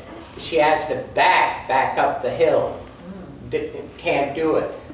And I want to make sure I'm getting a load of fuel on Friday, and I want that hill sanded so that Bourne's truck doesn't get stuck again. Is the road closed sign close to the entrance of the road? I can't picture where it is. It's right by Rooney's farm, just as you He's the only one that can go down it. I'm the only closed one. to everybody else, but I mean, if someone is driving by, they don't get down where the road is, where the bridge is out, where the culvert's out. They're not supposed to, but they do. That says road closed. The question is the road closed sign up close enough so people aren't going down the road by mistake? It is until it moved down this. Okay. It's not there. All right. And they can't put it in the middle of the road because the plow has to come down the hill. Yeah. But we've still had a problem with people going by it. They ignore signs. People sometimes will ignore signs and just drive on by. This is kind of, I would like to, the board to consider, because one of the longer processes I have to go through cases like this is, the bid process. Tyler has done a lot of engineering work for the town. At least let him get started with the design maybe and the permitting process on this, because that will speed us up a lot. I don't like to go sole source. I think it's always fair to go out and do a bid process. But in a set of circumstances, I think it makes sense to maybe look to Tyler to at least give us a price first before you start it, so that we can have Tyler start on this. He's experienced doing it. He's done a lot of these projects. He knows the area. He knows the people at the state to work with. That'll certainly speed up the process as far as getting something done. Is the expense of this thing going to be something that's going to hold it up? Is it a huge expense? To the state? The culvert itself is a large expense. Just give us an estimate. It could be over 100 up to 150. So, and we do have bridge reserve funds, Tina. How much? Yeah, we have $179,000 in bridge reserve. So, with plus the engineering, I will be real honest with everybody. Kevin and I met with the FEMA officials for the initial survey for the damage. It's kind of hard for FEMA to come in and replace something, that's maybe 50 years old. No, it's not. Right. So I just, I think a lot of people look at it, was this storm damage? Maybe yes, maybe no. They may give us some money at the FEMA level, at the federal level, but they're looking at trees that are growing up on the side of the road that are, How much did FEMA give so far? They haven't given anything because the governor hasn't even requested the Yeah, because I read disaster. in the newspaper something like $3 million. They said it's probably $3 million in Mud City alone. And another thing is, you know, when I complained about last summer, even our ditches weren't cleaned out, which really surprised me. They go around every year, they clean out your ditches. They didn't do that this year. It's like they've just forgotten about us up there, and it does make you mad. And that culvert is fairly new, when I say fairly, within the last 20 years, because it was a wooden bridge for ever since I moved up there, which I said was over 50 years ago. So He's been coming up here for 71 years. Ask him, was there even a culvert there back in those days? Well, we get over it. Yeah. So we can make a motion to get the ball rolling? Yes. That'll help. I make a motion that we hire Smalley Associates to develop a preliminary estimate for a replacement using a box culvert or a similar design. Second. Is there any further discussion? With the state to... I don't mind asking again to state, you know, it never hurts to ask again, but I don't want to get anybody's hopes up just based on what they told me before. We can try. Is there any point in looking into building a bridge? As we spoke about, I'm not here. You're my... Well, I'm telling you what I've heard twice from Tyler, is there's no safe way to make a temporary fix on that bridge. Right. No safe way. Well, I mean, I'd say that getting the V-Trans temporary bridge would have been a solution, right? So if there's something sooner that can be done, like the temporary bridge from V-Trans, then that could be a possibility. It's just the matter of designing it and building it versus doing this long-term thing. It's like, it's a matter of what are you trying to do quickly and how long does that take and cost versus just doing it right the first time. But it might be worth a little bit of time to look into other options for a temporary bridge that can be done quickly. I can see if there's any options out there besides the state for finding, you know, either Maybe Bridge or Bailey Bridge or something like that out there. We could talk to Chauvins and Cody's maybe. Yeah. Because for a permanent bridge, it's going to take 5 or 6 months. Correct. It could take up to that. And believe me, mud season, you're not going to be able to make it up Lapine's Way. I don't care what they do with the road. Get one of Dave's tractors, he'll take you up You can't there. even make it down. Nobody goes that way during mud season because you can't make it. You can't do it. Just borrow one of Dave's tractors, he'll get you down. Yeah, right. The width of the road over that culvert is not going to allow us to have a bypass bridge while the permanent fix is being put in place. So as soon as we start I getting understand that, we're going to close the road again. I can understand that, but it'll be springtime or they won't be doing that until May or June.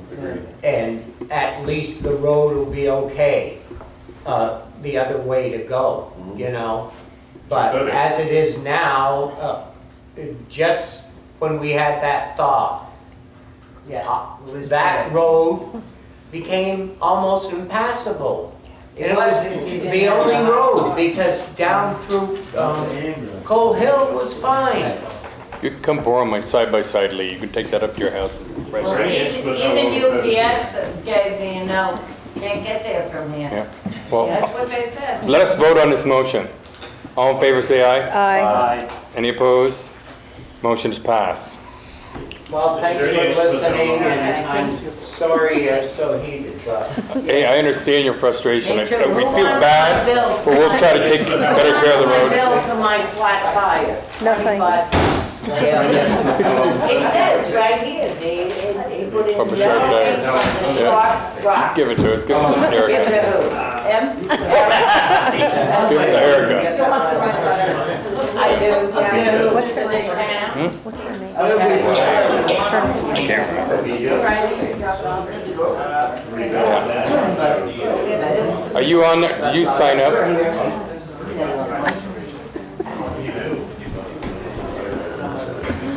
All right.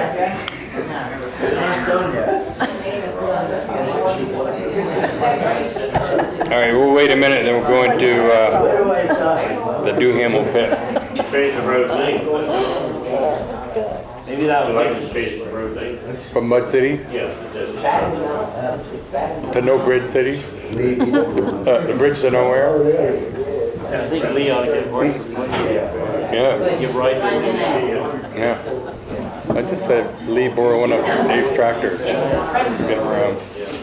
I know when the clock came. It was bad.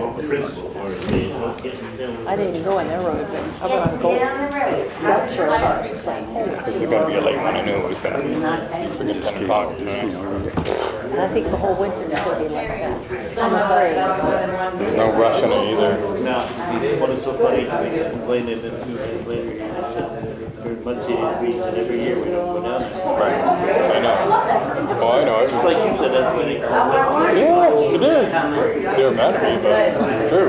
And I'll tell you, I'm up at golf course, when that stop. Are we recessing? It breaks loose.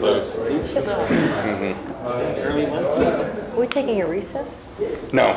All right, we're going to go into old business now.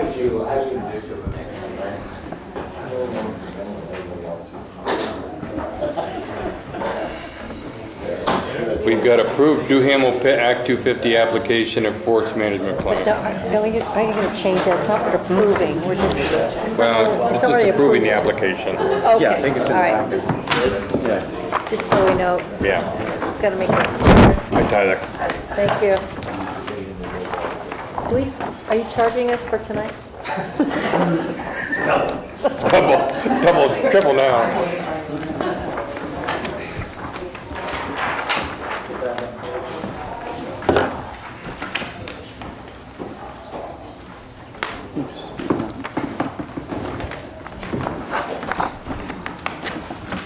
Tyler, the answer is no, it's not in there. I thought it was. Is this stuff too? No.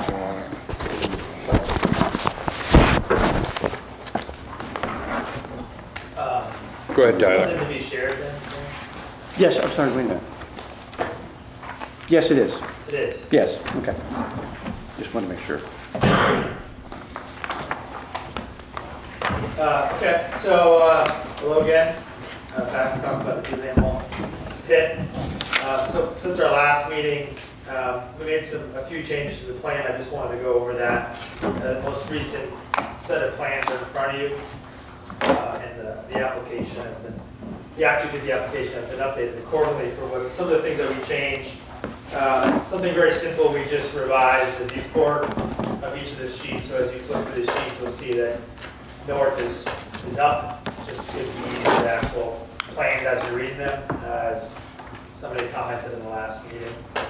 The other thing that changed is, along with the multi-sector general permit, which is basically like the erosion control permit to the state, we added some information on sheet C2. And I don't have it in front of me, but if you look at sheet C2 and you look at the existing paved access road going up, we added some information about the existing stormwater controls that exist along that access road. So we met on site, Kevin and I did, with the state of Vermont stormwater department to talk about this site and how it applies to the multi-sector general permit. The multi-sector, the MSGP, is basically like the erosion control permit for gravel pits. And sometimes you can be exempt from them, sometimes you can't.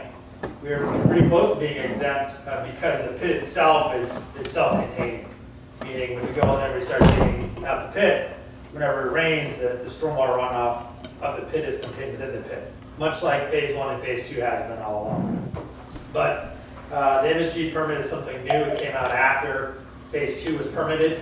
And it takes into account everything on the property, which includes the access road, which does have potential stormwater runoff.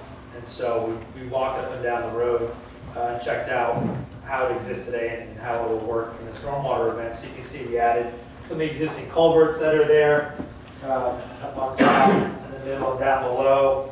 It added some existing sediment retention areas that exist there. So we're kind of in good shape, but there's going to be an application that goes out to the state for the multi-sector general permit, and so this information was added to these plans to complement that application. The other big change. Can I ask you a question on that, or what, wait? Yeah, probably good time for questions on that specifically. Did you do that, were you aware of that slumping that's happening there between the road and the river now? Maybe that just happened since the flood? Like along the edge? Yeah. Yeah, so we were actually out there, boy, probably a few days after the Halloween storm. The state saw that. So that was part of that. Yeah, so that's part of that. As part of this proposal, we are proposing that where the culverts come out, that we're going to add some riprap there to make sure that where the water's exiting from those existing culverts, that it's not going to erode or wash away. The goal of the multi-sector general permit is that you are not discharging stormwaters, into receiving waters with any significant turbidity in them, meaning that things are treated, they have some filtration to go through and such, and we think that the existing conditions are close to that, especially when we add riprap to the culverts. So that's what that is. There's another washout that's further down the river. I don't know if anybody's aware of it, but it's a potential disaster. If you go down toward the gravel pit on the paved road, the point there where the mountain bikes peel off to the right, you see that fork? Yeah, coming back toward you, you'll get toward you along the river. You get to a point right about there, and you look down, and there's a massive washout there that was left over from the Menashe years.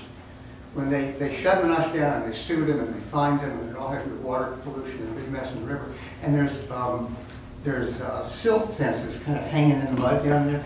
And the washout, every time I look, I'm amazed at how it's working its way back up.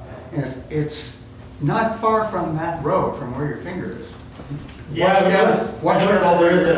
there's basically a small roadside swale on the top side of this road, and then it kind of dumps into more of a real swale, and then it drops all the way down the road. And it almost looked like it was an intended sediment trap down there, is what it looks like from up top. It's been a long time, I don't know, but I'm just telling you that it's one of those invisible things. I don't know what can be done about it. It's getting bigger and bigger. So something we can look more into. This multi-sector general permit isn't like part of the Act 250 permit, it's its own thing, but Act 250 requires you to go get it, right? So it's on the checklist of the Act 250 application. But the multi-sector general permit itself is kind of a living document, meaning sometimes you take action on a project and it might be overdoing it. And then they will basically say, hey, you're overdoing it, you don't have any discharge, the permit kind of goes away.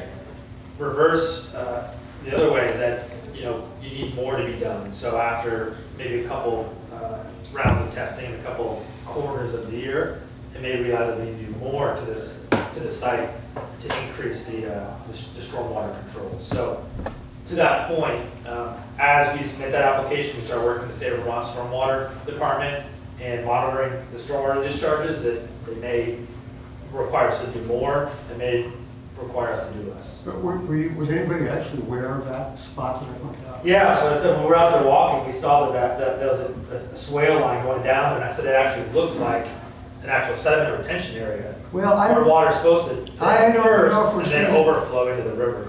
I'm not sure if we're seeing the same thing. This is a washout that's 30 yards wide, 40 yards wide, and all the way from the river almost to the road there, and it's just it's increasing. I bet you have to look out through the blackberries to see it. It's worth looking at because it's a sleeping nightmare, really. Okay. Yeah, definitely. You know where you see that best is from Griggs Farm across the river. Okay. That's you look over there, doctors. You can see it. Otherwise, it's really hard. Yeah, those things we can submit as is, and those are things that we go take another look, and it's of concern and added to the plan. So the other major change is that we backed up the lower portion of the pit. So there was a discussion previously about how we had phase 6 in this lower area where boring B7 was. We knew that it wasn't great results in B7, given the concerns that were voiced, and talked about it with Dan, it didn't make sense, so we just pulled that back, excluded that area, from the current plan. And what it does, it just brings us back to 5 phases. The total area becomes just under 9 acres in total, and the total cubic yardage is about 700,000. So not a lot lost there really, because it was kind of a shallow dig in that lower area anyways. So not much of a change, but now we brought it out of that area. So those are really the major changes to the plans, and just little minor various updates. And then the application itself was revised to account for the changing number of phases and the areas and the quantities. So those were really the updates since the last round. Has there been anything addressed about the Japanese knotweed? Because we had some concerns with that.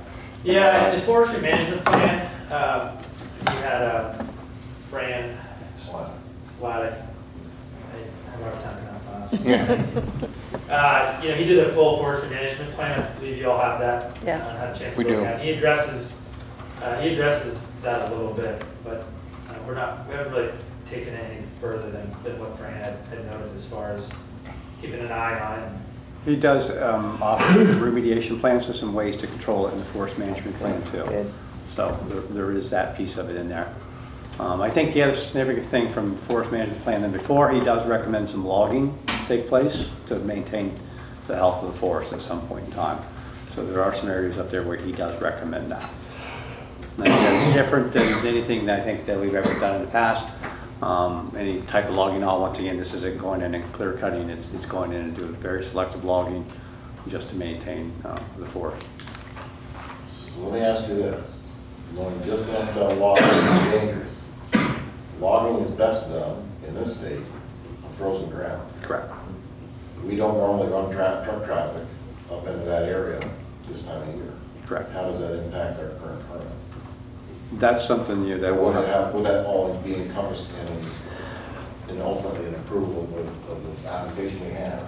I refer back to the old forestry management plan, which I can't remember off the top of my head, obviously, but it exists under an existing Act 250 permit. Mm-hmm. So if it's something that wanted to be undertaken by the board to look at the logging, that Fran suggests we compare that to with the original forestry management plan, which I can't assume to be a whole lot different, and see if that's applicable. Yeah, I think it would be maybe, get the logs to a landing and wait to bring them out in the spring. Something along those lines. The other thing that was completed, there was concern about Don Avery's well, and so we did an analysis, basically a surface water and groundwater analysis, considering the location of the well, the location of the pit, the revised pit. So we looked at this current plan, not the original plan, and like our original recommendation was that there are no expected impacts to as well, either from a surface runoff standpoint or from a groundwater standpoint. We reanalyzed the borings that were done. There was water discovered in some of the borings, but in the areas of our proposed pit extractions, and the depths were not hitting that groundwater table. Furthermore, we're about 700 horizontal feet from Mr. Avery's well, and about 100 feet up. So just given, and I think you guys have it in your packet, the draft analysis that we did, just coming out with the same conclusion that there's no expected impacts from either perspective. Now, having done that, and talking to Dan, the plan is to go get basically another opinion to support our findings, just to be sure, and help Mr. Avery feel more comfortable about the lack of any impacts that would happen. So we're going to work. We can submit this application as is with the analysis that we've done, and then get the concurrence or another analysis done by another hydrogeological firm or associates, and have that support what we've already found, and then submit that as a supplemental piece of data for the application.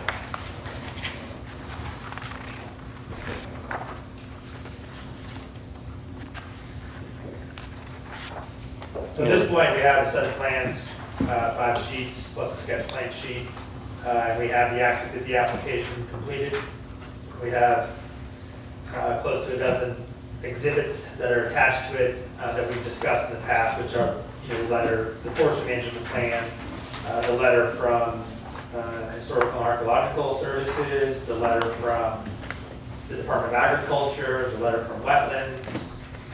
The list kind of goes on and on, but it's all the things that we've done to get all the sign-offs from all the different agencies at the state level. So we kind of have the whole package ready, buttoned up and ready to submit. How about the recreational piece of it? How that's going to be in there? Yeah, the recreational piece is really it's mixed in the application. It kind of finds itself all over because the questions in the Act 250 application are not specific to any one thing, right? So it says, what things are you doing to protect the safety of the public, right? It's a pretty vague statement, and we tried our best to answer it with regard to pit operations and also recreational activities. So we talked about the parking lot, or reusing the existing parking lot, and working with those homeowners for an easement for that parking lot, so that the current conditions that have proven to be safe thus far remain. So different areas of the application are inclusive of the recreational trails, and sometimes it's not mentioned at all because it's not really applicable. So they're in there. Various mentions here and there about how the recreational trails are used and such. But we'll, we talked about it before. It's kind of a little bit of an unknown how the Act 250 board is going to treat it, what they'll come back with, but we try to be transparent in what was happening out there. We're showing on the plans. We didn't go to the nth degree and go down a rabbit hole as far as the recreational trails are concerned because we don't think that is necessary. I think showing them here on the plans, having having a parking lot out there and having the ability for this to be used and having it have existed for as long as it has goes a long way. So that's how the application presents it and describes it. Okay. Is there any other questions? I guess I got a question on the recreational trails up there. Like, is the town going to be liable for anybody that gets hurt up there on town property, and how does that work? That's a good question, isn't it? It's, general liability, people go out and use roads, they use our sidewalks, they, as long as we're doing our best to make sure everything is done safely, and that's I think one of the things we don't know what Act 250 Commission will say about this, whether, the recreational trails, whether they'll put more conditions on them. So, we don't maintain them. Obviously, there's a group of people, volunteers that maintain them.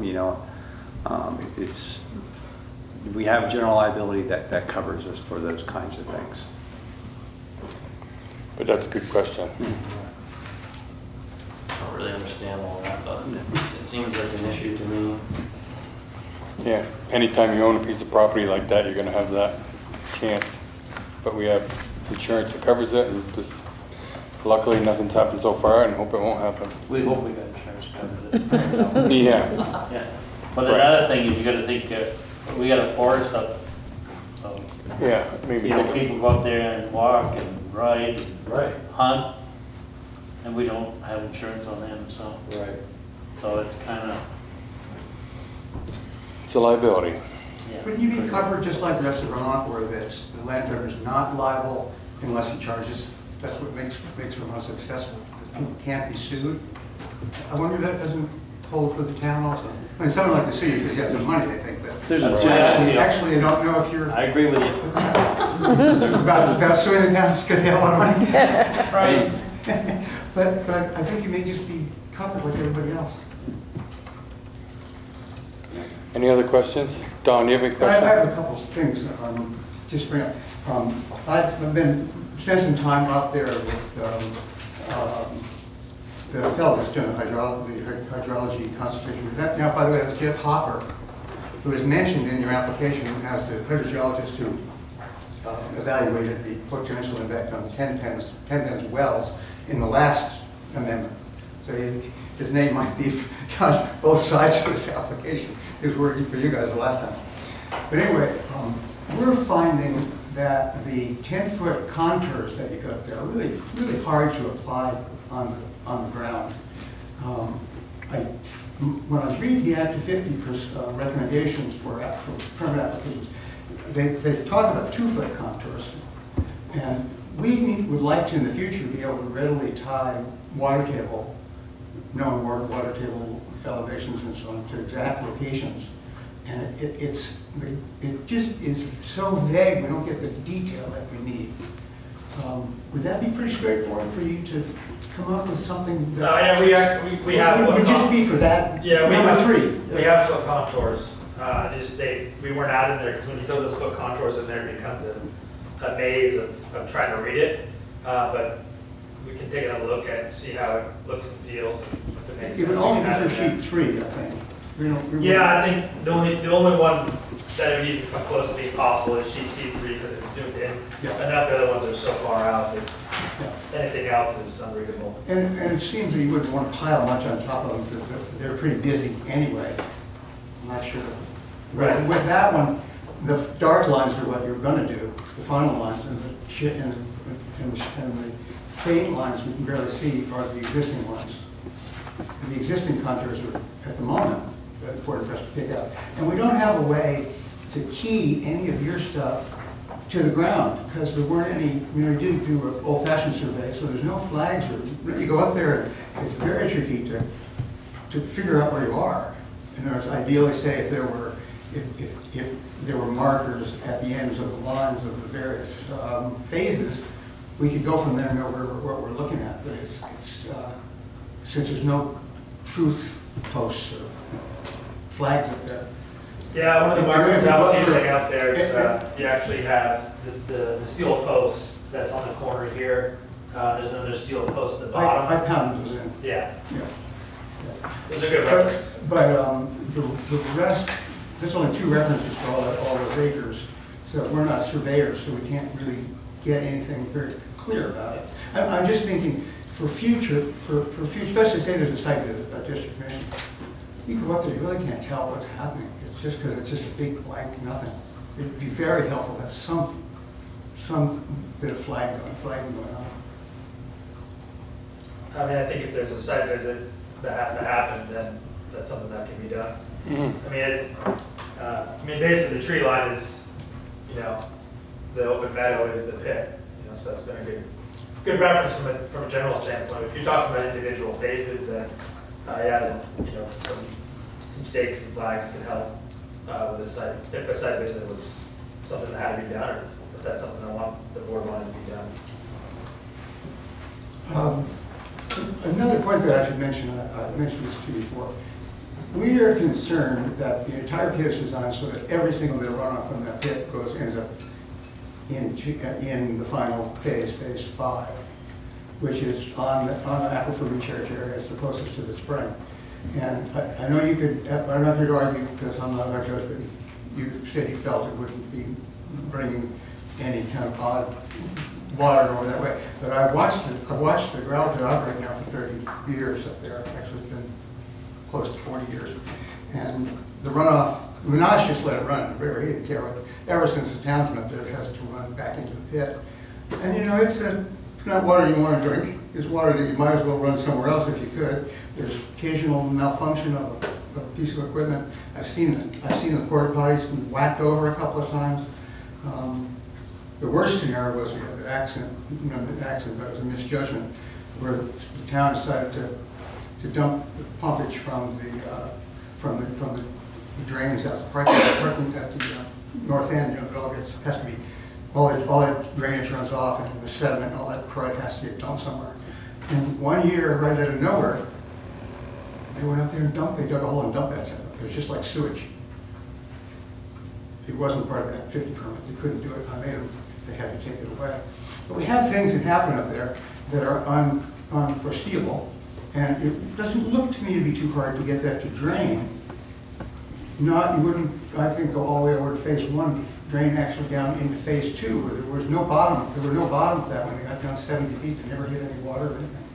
Seems like a good scenario to try to not shoot it all over forever and ever on top of the aquifer.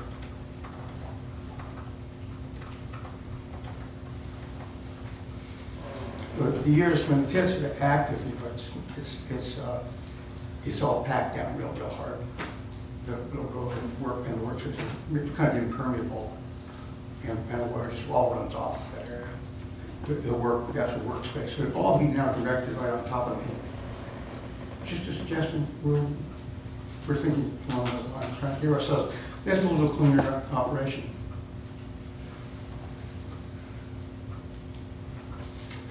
I'd just like to throw out a little bit for Don knows Act 250, the process, step by step by heart, because he's lived it for so many years. Just for the community's knowledge, what we're doing here tonight is not stamping this thing and implementing it. This is simply, we have a plan now from the engineer, we've taken public input and gone back, made some revisions to it. All that we're doing tonight is, depending on the vote, well, I assume we're going to approve the plan that we currently have in front of us, which will then go to the Act 250 Commission. They will review the checklist to make sure we've got everything there, and then start looking at the plan, and then it involves a public hearing. Exactly. And at that public hearing, they're going to listen to the same concerns, and all the folks involved in that, all the adjoining landowners will be notified. We had some concern from the adjoining landowner from 10 Dan's area that hadn't been notified about tonight's meeting. But our meeting tonight, although warned in our, locally, it wasn't a requirement for us to invite all the adjoining landowners back to the Act 250 public hearing. Right. But anyway, we didn't mean to exclude anybody. We have a very robust list, email list, and the message went out to the folks. But anyway, I just want folks to understand, when we vote tonight, with an affirmative vote, it is voting on the plan as presented by the engineering firm, and it's going to go to the Act 250 Commission. There will be further chances for it. In other words, you're saying that anything I might have suggested here is, for example, the contours. You're not going, no chance of doing that. It's going to Act 250. That's just sort of a. No, what I heard Tyler say is that if Act 250 decides to want to do a site visit. No, I was referring to the having more detail on the site plan so we could be really nailed down the locations of the boring holes and all that stuff. I could add the contours, the contours on this. If it, I'll add it in here, and if it looks like it's busy, it's not too busy, then we can add it to the plans before the submittal. Would you add it, or would it be a separate sheet? It seems like on top of that, it'd just be chaos, wouldn't it? That's why they're not in here. Yeah. Well, it's chaos the other way when you get up there, and there's too much spaces between the lines. Like I said, I'll take a look. Adding another sheet at this point is not a super heavy lift, but it's a lift, and you'll be changing all the planes and everything. So I wouldn't suggest adding a new sheet right now at this time, but I would say it would be worth looking to see if 2-foot contours could look legible on this plan, C3. And if they do, then we can use that as the plan that's submitted for the Act 250 permit. Well, if it's a separate sheet, can you just give it to Don? Would that be all right? Does it exist now? Do you have 2-foot contours? Yeah, it's a layer. Okay. I have 1-foot contours as a layer. You'd have to, okay. If it was only 2-footers, I'd have to actually take the time to go and exclude those out. Okay, not a super heavy lift, but a lift. So I don't see adding it to that, then that's changing that if we vote tonight. If it's just a matter of let him see what it is, so we can. Yeah, it'd probably be better just to create a side sketch plan that was not part of the Act 250 permit, which is basically a zoomed-in version of correct C1 here with 1-foot contours that doesn't have the proposed stuff on it as a reference for people to see. That'd be pretty simple enough. That might probably be helpful for us. Yeah. Okay, any other comments? I have one nitpicking comment. There's a manifest error, if I like to see, or maybe I misunderstand it, in the forestry management plan. And he makes this statement that this land does not contain feeder brooks. It only contains gullies that run when it rains. Well, there's a beautiful stream right behind my barn. It drains the whole south end of that property. I don't know why it's not a feeder brook. I mean, it's just splitting hairs here. I don't see how he got to that conclusion. It's a magnificent spring, it's the only spring on the property, but it's got to be a feeder spring. And he says there aren't any. I mean, I'm sure you don't need to change the plan, but it's a funny thing to leave out. I haven't talked to Fran specifically about his I met Fran personally, grew up with him. Yeah.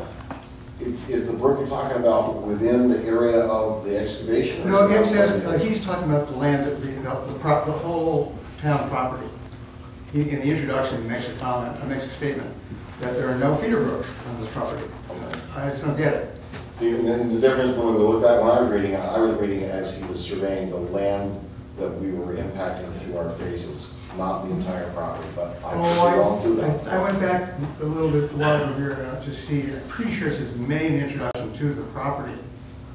Yeah. I'm getting old and feeble-minded, maybe I don't see it. You know? We are. Okay, any other comments, questions? Do we take this to vote? And again, like Eric says, this is for the application of the plan, not for the plan. Application is the key word. Still going to be public comment further down. I make a motion that we approve the plans submitted by Mullen Engineering. Second. I have a motion and a second. Is there any further discussion?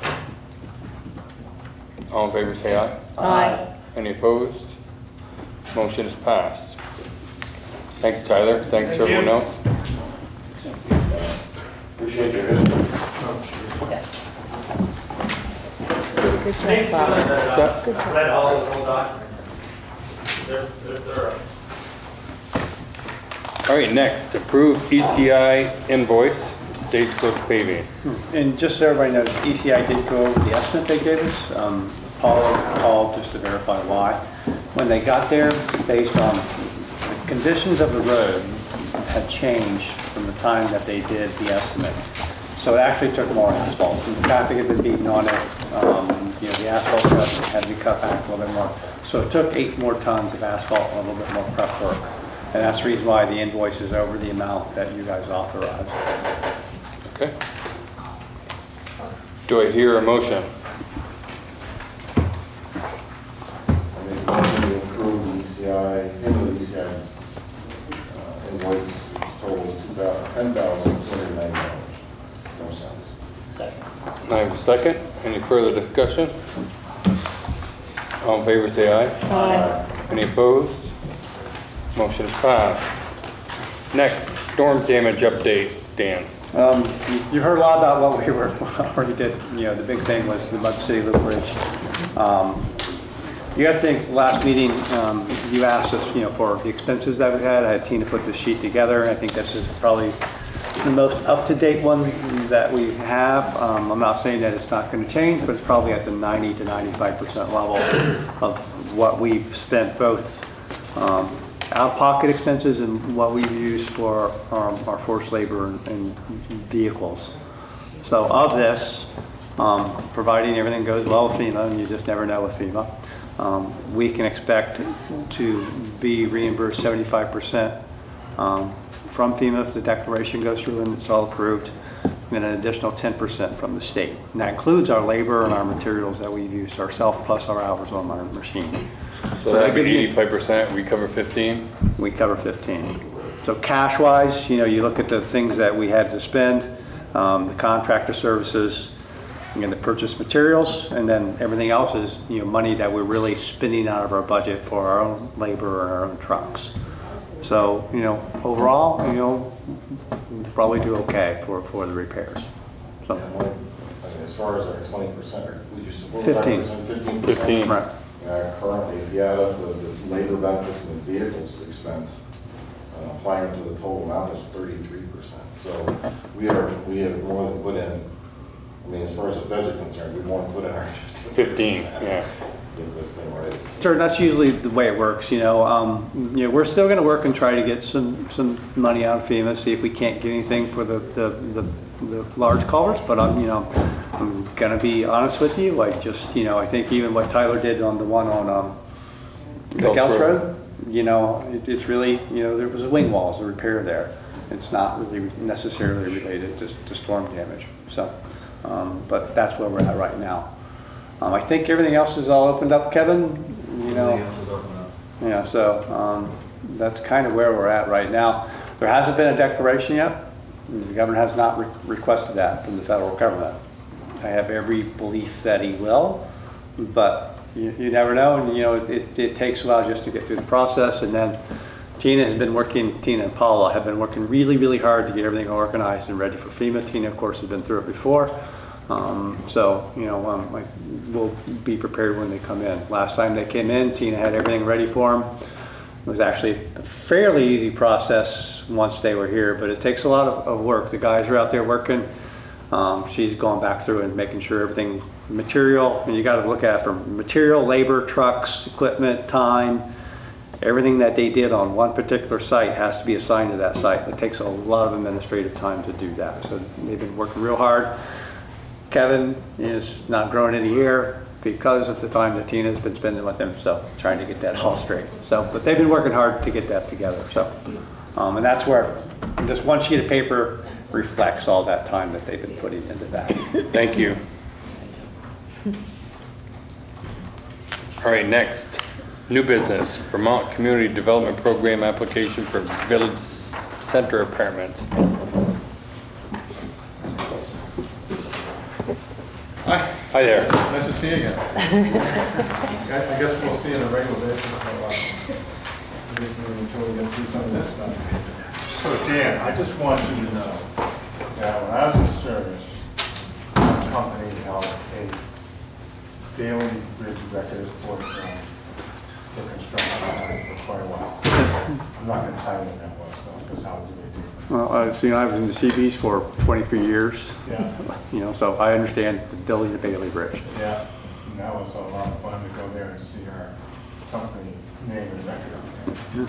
Then they came out with those new ones and just slide off that.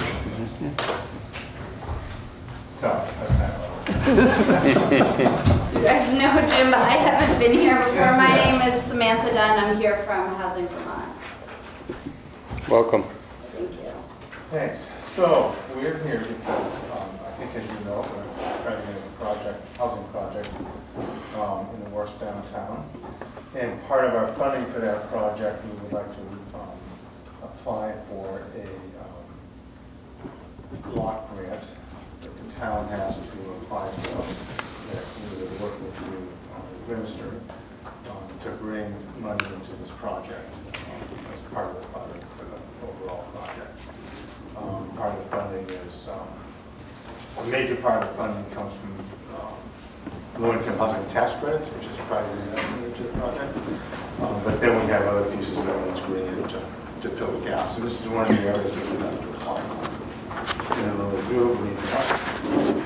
Yep, and the money comes through VCDP, or the Vermont Community Development Program, through the state, but it's the, I don't know, people know it as the CDBG is what we call it, but the Community Development Block Grant is federal funding, comes to the state. The way that the state administers it in Vermont is through municipalities. So the money is directed directly at a project, but it has to go through a municipality to make sure the municipality has a voice at the table on the development of that project.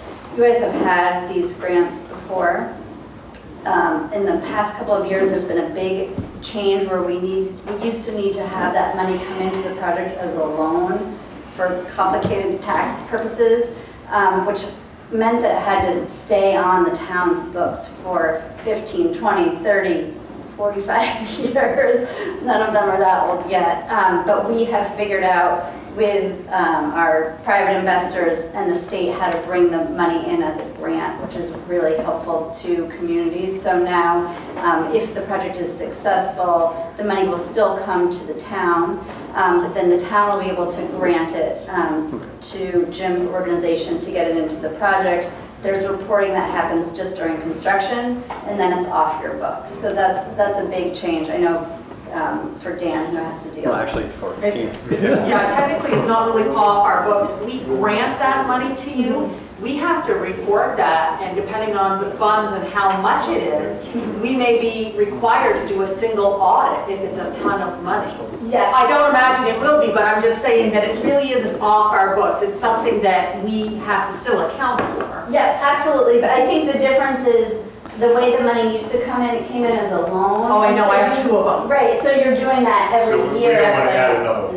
We're not gonna add one of those. The grant is a one-time thing. So you still go through the front end of that process, but then it no longer. There are no longer an annual report. That's right, no reporting more requirement. annual reporting, yes. Oh, So that's what we've figured out how to, Yeah. just recently, So, making these we'll meetings have to do that. a lot more easier. Well, that's okay, I don't mind. That's what- I don't mind if you Yeah.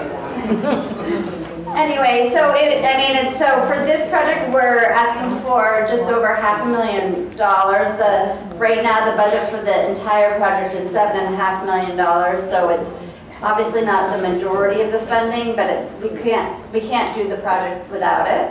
And so, again, we're here to, I know you guys have heard about the project before and from Jim, and the evening is getting on, so we weren't going to go into the details, but happy to answer questions, but mostly just to get the select board on board with opening up the application process and warning a public hearing, which is part of what you need to do to apply for the money. And we're trying to make this fit into our timeline with the other things that we're working on, so we can get it done on that time. We actually kind of put a schedule together, so what we would ask you to do is, we have to warn a public hearing so that the public can come in and have input on this before the project, and then again at the end of the project. And we have a tight kind of timeline to advertise that. So what we were hoping to do is to be able to have a public hearing either just before or during your January 20th select board meeting, if that would work. And that means we have to get our advertising out like next week, because it has to be 15 days before the hearing. And then we'd also ask you to sign a resolution to apply for the grant. We have a copy of that with us, so you can see what that's like. It all runs through this grant years program that Dan opened, so we have to do all that particular pieces. So that's specifically what we're looking for tonight. So we would hope that you would help put your weight, if you will, behind the project by applying for this grant. Down the road, we have to make a presentation to the board that State board. The state board that grants this money out. We'd like to get somebody from the town or some buddies from the town to come and help us do that.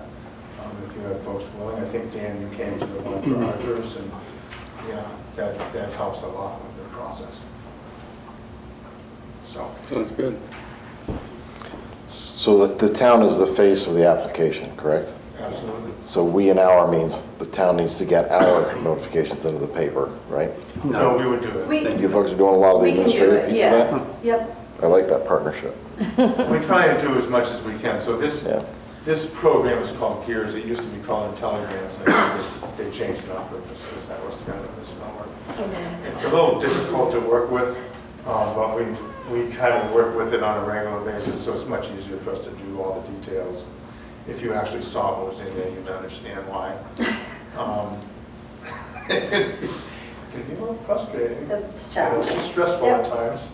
But anyway, yes, so we can, We'd like to if the take public care of that. notice has to be very specific, and we can generate that, and we'll pay to advertise it. We just need the select board on board with us applying and to make sure it's on the agenda for the 20th so that we can put out the public notice. Yeah, it'd be the 21st. 21st. Oh, it's the 21st? We're off by a day. It's Tuesday. Yeah, it's a holiday. The 20th is a holiday. Okay. Okay, cool. Do you need a motion then? I guess.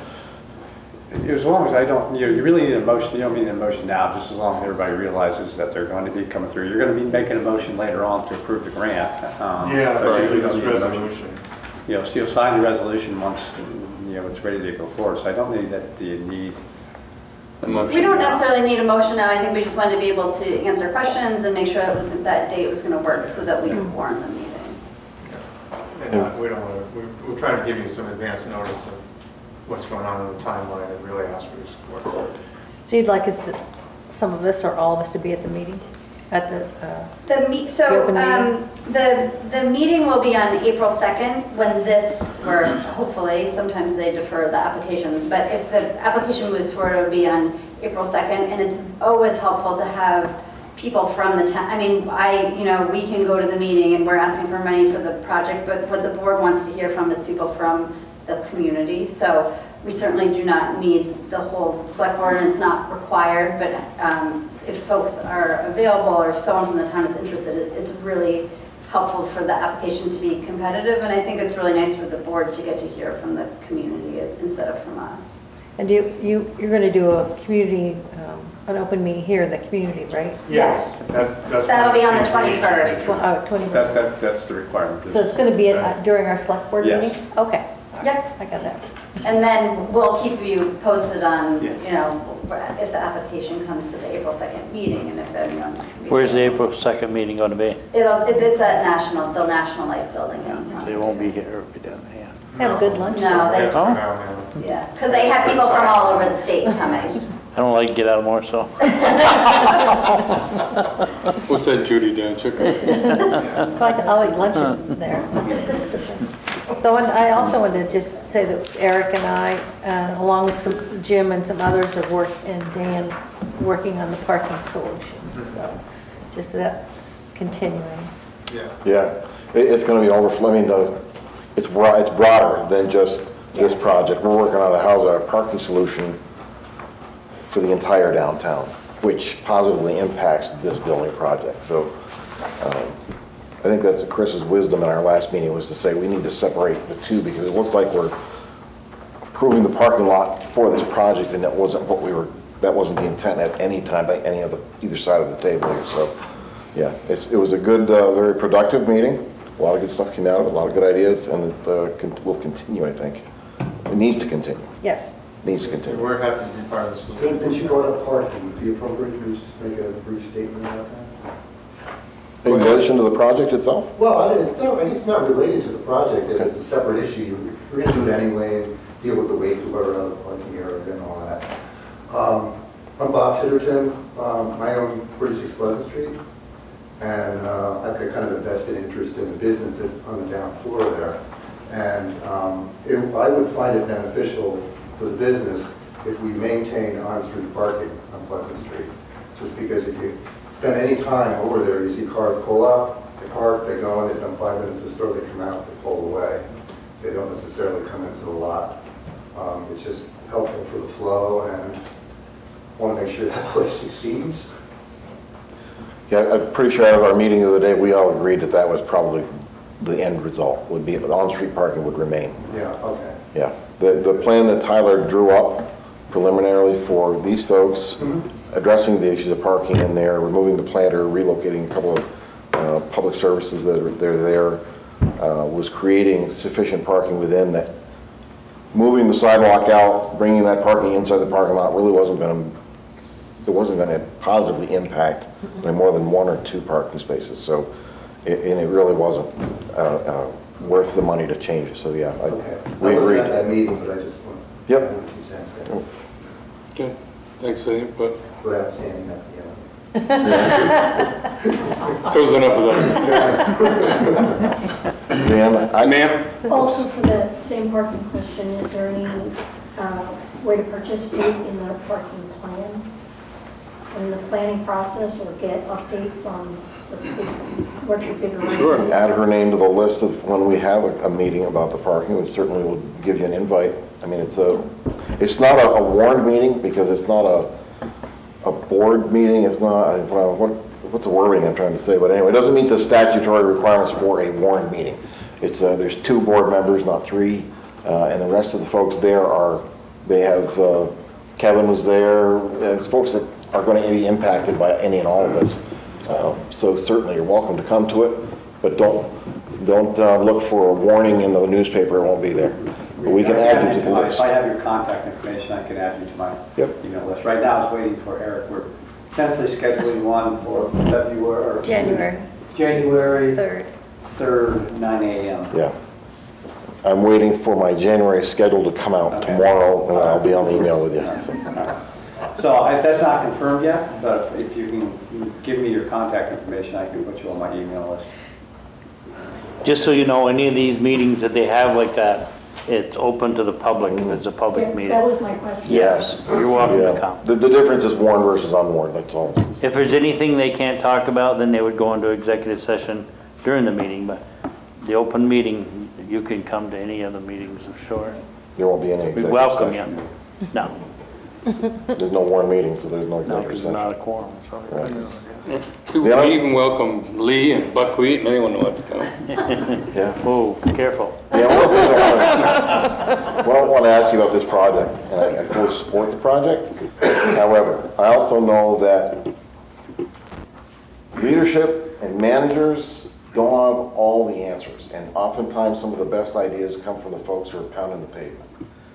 So I'd like to have you direct the department heads, or most of them are right here anyway, to talk to their folks in an organized staff meeting about the size of this project, number of units that's going on, to see if they have any thoughts, any routing, that they may see something we haven't looked at. Tribal knowledge, they call it. Big time. And it can be trafficability, it can be anything they want to think of. Many of them, the ideas that come out with may have already been addressed.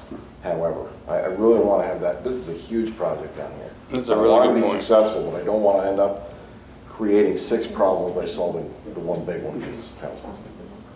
Okay. Good Good idea. suggestion. We always meet very early on with the fire chief and public works and power and light before we came to you or came to the DRB to gather their input, because we know the project can't be successful. In highway? Yes, and highway without those folks. Okay, thank you. Thank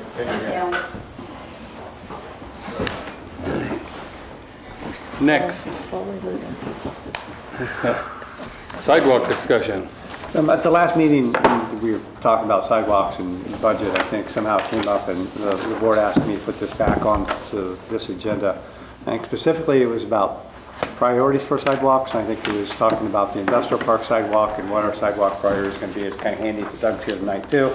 And I also had Tina put together this kind of sheet for, the fundings, and it shows a couple things, on the expenses of sidewalks and what we spent the last couple of years. This is our out-of-pocket expenses. This doesn't include, what the crew goes out and does, the prep work. So it's really, the cash, a couple years ago, town meeting, it's $50,000 put in the reserve fund, that's been spent. And then, of course, we've had regular money. And then just, on this sheet shows what we have remaining in current fiscal year's budget. And after we finished up the A Street to B Street project, remember, I asked the board to set aside that $61,000. We were talking about curbing at that point in time for when we got up, on Elmore Street on up in that area. But that money right now is sitting in reserve and really kind of earmarked for sidewalk too. So we wanted financially, wanted to let you know, kind of what monies are available, for sidewalks and current budget and in reserve funds. So, that's kind of to start out. I mean, it was the board that was talking about the last meeting on what you wanted for priority sidewalks and what to be built. And, Doug's here. I think he can talk about, how we've been constructing them and the process that they're going through, and probably where some of the rougher sidewalks. Luke ran the sidewalk machine for a while. And 5 years. Yeah, and understands those sidewalks too and what it takes to maintain them in the winter especially, so. I know Chris was talking about in front of the Copley Medical Building too, is that sidewalk? Yeah, there's a letter from them, talking about that one. Is that just in front of the hospital? Yeah, the medical office building, close to the road there. Yeah, opposite the rescue. Yeah. And is it just the space from the one parking lot to the From the exit, well, no, the entrance. exit to the entrance? Yeah. So I had questions specifically about that, but I didn't want to go down too far into the weeds on that one area because we have so many other areas to talk about. But the letter indicates something about they built it and then we would take it over and maintain it. But if it's a paved sidewalk, is that really our agreement? We would take over a paved sidewalk? I don't know. Doug, you've been here longer than me on that one, and from what I can gather from Dean in that they built that sidewalk a long time ago. I don't know that there was ever anything said at that time that we were going to take it over. I don't know. That's been there for how long, Doug? Oh, since I've been here. That's 25 years ago. The deal was, is we used to plow that, and then the gravel boys started taking care of that. And what we do is, when the snow gets up there, we move the snow. That's what we do with loader and the trucks. And that's what we've been doing. But the maintenance, storm-to-storm maintenance is done by whoever they have for a contractor to take care of this thing. Well, it's never really, nothing's really happened to it or anything, so that's where it's been. Yeah, okay. I just wanted to clarify the point. The letter says the town agreed, and I don't think the town was at the time, but we're talking decades ago, and we would never take over a paved surface sidewalk. So I'm not sure who, if that's still on Copley property, then I just would like to clear up that misnomer. That the town was going to take over the sidewalk. Do they have anything in writing saying that we agreed? Because I have nothing. No, nobody else does either. I mean, no. And I don't know, is, you know, the way that sets back, is that still in the right of way there? That paved section? It's like it's on the hospital property. I mean, and then it curves in, like going by the road, it curves in. It's got an asphalt curving here. That's been there forever. And when I plow or Lou, we just make a swing in there in the morning because we back up in the mornings only. So. The other thing that like their contractor plows it, gravel construction, so they're the ones that are doing all the damage to it with the plow. So now that it's been damaged, they want us to fix it. Well, the whole reason I bring it up is because the surface that is pavement. We would never take over a sidewalk that has a paved surface. As a board, we've only taken over sidewalks that were built concrete, to specs, ADA compliant, the whole 9 yards that we have to come up with. So we would never, anyway, there's more discussion between Copley Hospital and us to make sure that everybody's talking about the same plan. So that's the only, and the reason I didn't want to dive too far into this is because there needs to be conversation with them. But my understanding is that we would not be taking that over. Correct. I mean, if you looked at our current policy, you know, that we have right now for what we take over for sidewalks, it doesn't meet the criteria. Yeah. So, I mean, we've talked about the second half of the industrial park. I've talked about Elmore Street. What area, and I talk about Elmore Street, Doc, because the sidewalk and the roadway are at the same level for much of that through there. The business owners out in the industrial park have put in a sidewalk to halfway around, and so there's been discussion here about the town, the taxpayers funding the second half of it to complete that loop, because there's so much foot traffic out there, there's a lot of walkers and whatnot the other day. So, and then eventually loop it, like you said, Doug, I think last time, on the further side to come back. I went and looked at that and walked along there. There's definitely room there, not on the inside like you said. You know. But do we own the land? Well, it's right away. Like if you're going up. On Harvey's side. It'd be on Harvey's side. Yes. Right. Yeah, because that's after you said that, I went and looked at it. You're right. Not on the inside. There's such a water issue there and everything. Yeah. But the amount of pedestrian traffic is unbelievable on a daily basis. Oh yeah. People just go to exercise. But do they, when they get to the end, if we go down to Harold Street, do they turn around and go back? I mean, do they do it? Sometimes they do, but there's a lot wider road right there. Now, what would you propose is to go down, put a crosswalk here and have it match back in on? That's what I think. What do you think?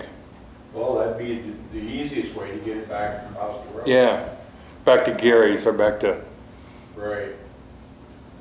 That would be another issue there. Like, per se, if you did go down, but on Gary's property, I mean, you're going to be taking his lawn and things like that. That would be something to take up also if you went that far.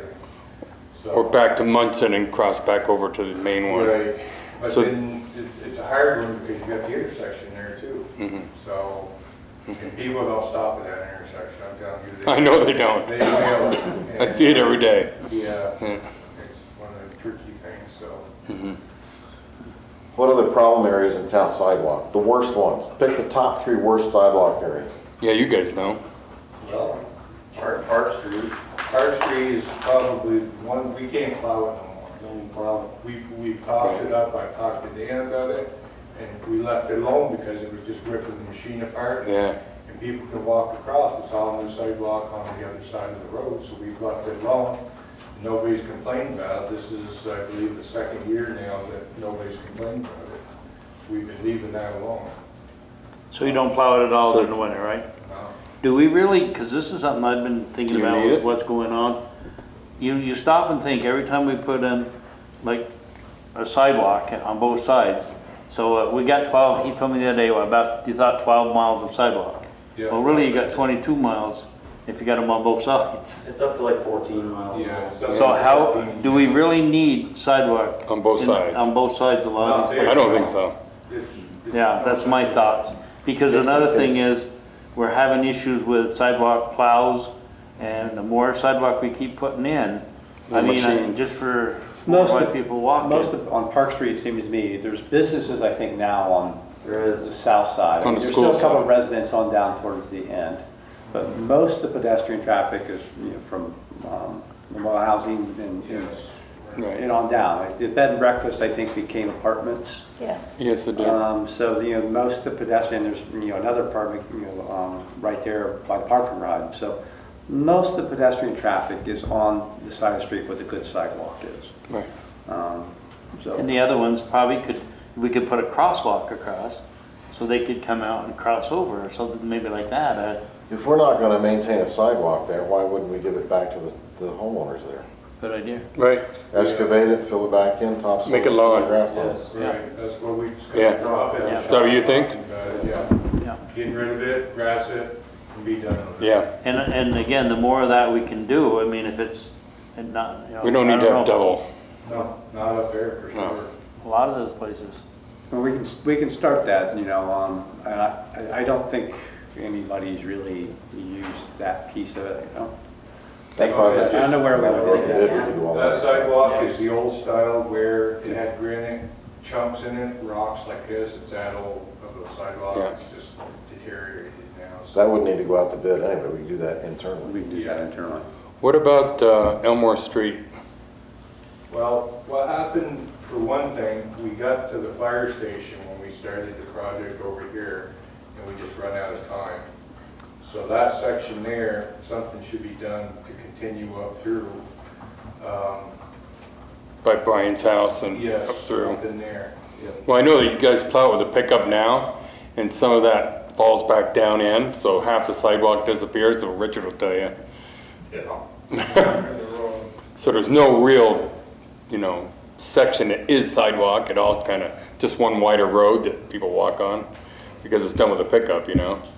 most of the time. But that's why I know Eric was talking about real granite curbs and actual sidewalk up through there, but I don't know if that's the best solution. I'm asking you guys what you think. I think it would be safer. Yeah, it would, For sure. it would last, it would protect the sidewalk, because then the sidewalk machine's gonna take care of it, Right. basically. And, Priceless on that traffic then too. Yeah. Talking about going to one side of the street, Just one side. Diving, but the side that your house is on, if that sidewalk went back to lawn all the way from there to Maple Street, would that hinder the residents on that side of the street? Well, that way they wouldn't be plowing my yard no more. Stop it. Yeah, but then you'd add side on Jeff's side. I don't live there anymore. Well, I know, but I'm just asking, you lived there for many, many years. I'm asking, with the sidewalk out there, was it advantageous to the homeowners down there, or could they live without it? And I'm only asking for one opinion. I know they've got a whole street full of folks down there. Well, I know back when my kids went to school there, we'd send them across the road, we'd walk them across, so they're on the side of the school and have them go down that side anyways. So I don't see why, again, the same thing. it just comes up, dead ends at that last driveway. Right.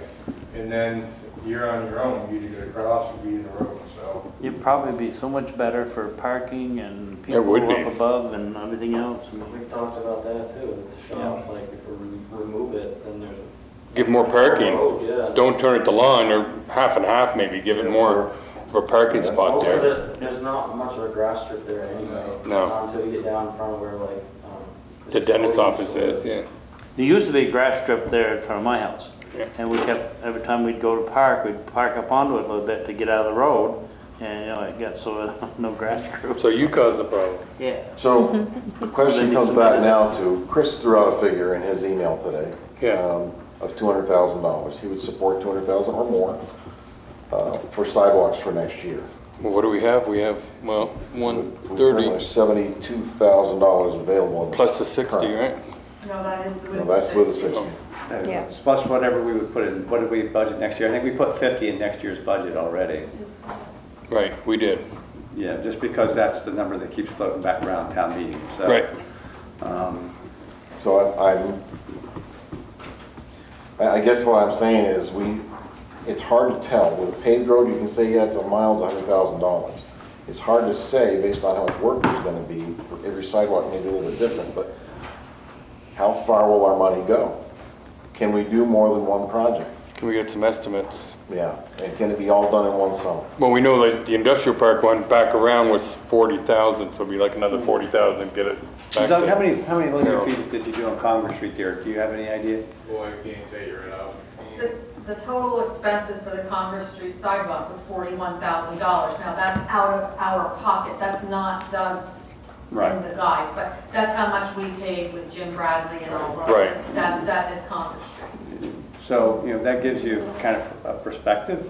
Yeah. And that's, you know, with us doing all the prep work too. I mean, you know, these guys go out, they prep it, they get ready. Yeah, I mean, so there's... I'm thinking the industrial park would not involve our guys. I would think that would all go out to bid, wouldn't you? yeah. I mean... Well, yeah, Menage could do it, and they gave us a good price. And they did it. Oh, we should go. Is there Yeah. granite on the north side But of he'll do it Elmore to you. Street already? Yeah. Main Street, Elmore Street, is there granite there? No, it's all concrete, it's all rotten, it's shot, Yeah. it's gone. You know, in the past, we've switched over to granite curbing just because it lasts so much longer. Right. Everything about it's easier. Is there anything bad about granite curbing from you guys? No, once it's in, if it's done right, it stays Permanent. right there, yeah. The only thing that happens and it's gonna happen eventually anyway, somebody digging into it. Little chip and That's stuff. in stuff, and that's about it. Now, can you do, like you said, the budget of what, 200,000? Chris had thrown the figure out that he would support a $200,000 For 1 year? put into the budget, yeah. Can we do $200,000 sidewalk in 1 year? Well, Depends on how you want, I mean, if you want to put out a contract for $200,000 on the sidewalk. No, of course you could then, yeah. But So you can I break think- it up into 2 years Yeah, or 3 okay. years Yeah, too. I think the thing boys is, right now, with the way we do sidewalk, you know, I think it's, at least my perspective, everybody can disagree with me, is the way we're doing sidewalk now is probably about the most cost-efficient way for us to do it. But I can't see that with the work that these guys have to do, that they have enough time in the summer to do any more sidewalk than what they did last year. No. Right. There's just not enough room, time, or anything else. And I think they're stretched sometimes to even get done what they did last year. Yeah, I don't know. With everything that they have going on around them, you know, project-wise, I think over the years, when I first got here, we were setting curbing, we were doing everything, we were placing the concrete. I think we're much better at it now, where we do the prep work and do the demo work, and then somebody that places concrete comes in behind and does that piece of it. But I don't see that we can get through that much work in one summer, follow that process. Not with everything else you guys do. No, I think if you're going to do that, then you would look to get a contractor and identify some very specific areas that you want it done and put it out to bid. Yeah. well, if we identify, 3 areas or whatever. you know, or if we had to take Elmore Street as an example and break it out into doable summer projects. So you have, and you could assign fiscal years to those sections. Yeah. Just as a rough plan going forward, and then we'd have an idea of how much money we'd have to put into the budget every one of those years for those specific projects. It doesn't mean we wouldn't have some other emergency come up or something, but Right. as far as that goes, and along with the industrial park project as well. So I don't know if we could have rougher or better figures than just guesstimates. Yeah. If you measured it, measuring Congress Street, if you use that as a yardstick, pun intended, Right. and measure Elmore Street based off of that, it might give us an idea how far our money's gonna go each year. There are probably some other things that we could do as far as like setting the granite curbing. There's that company that we hired to do Maple Street. Would it take them a week to do all Maple Street? Those are rockets when they're doing it. Yeah, I mean, it was No, I want deal for the granite, no, these guys to me. Oh, the granite guys. They're called Classic Curbs out of New Hampshire. That's all they do. Yeah. That project was a little bit cleaner because, you know, there was no asphalt. I mean, we could go in and prep something like that for them. But as far as, it's almost cheaper than us buying the curbing itself because they supply everything. You know, they supply their own granite. I think $50,000, $60,000, and they did all the Maple Street, or something like that. It wasn't, you know, but they were very, very good at what they did. That's all they do. So if you look at a contract like that, where we're bringing somebody in like that to do the granite work, it's actually cheaper, more efficient. So you could do granite and get that placed and then have somebody go back in. So I think there's a couple different options, just depending on what you're looking at. You know, sidewalks are kind of tricky because sometimes it depends on what the contractors have. I mean, for work, Jim's worked out great for us because, you know, it's the kind of projects that Jim likes to do. Yeah. He's not locked into a rigid construction schedule like a lot of other contractors were. So, you know, other contractors, the prices are probably going to be more expensive. So, go ahead, Doug. One thing about the granite is once it's in the ground, you've got one side and then you just form up the back side. Right. And I mean, it's an easier way to do it. It is. You got to level off that, and it's pretty quick. Well, what do you know? What Jim charged per foot? You know. I don't have any idea. We can figure that out. Yeah, we can figure that out. I'm trying to understand what the board wants me to put together for you guys as far as. I like Eric's plan, Eric's idea.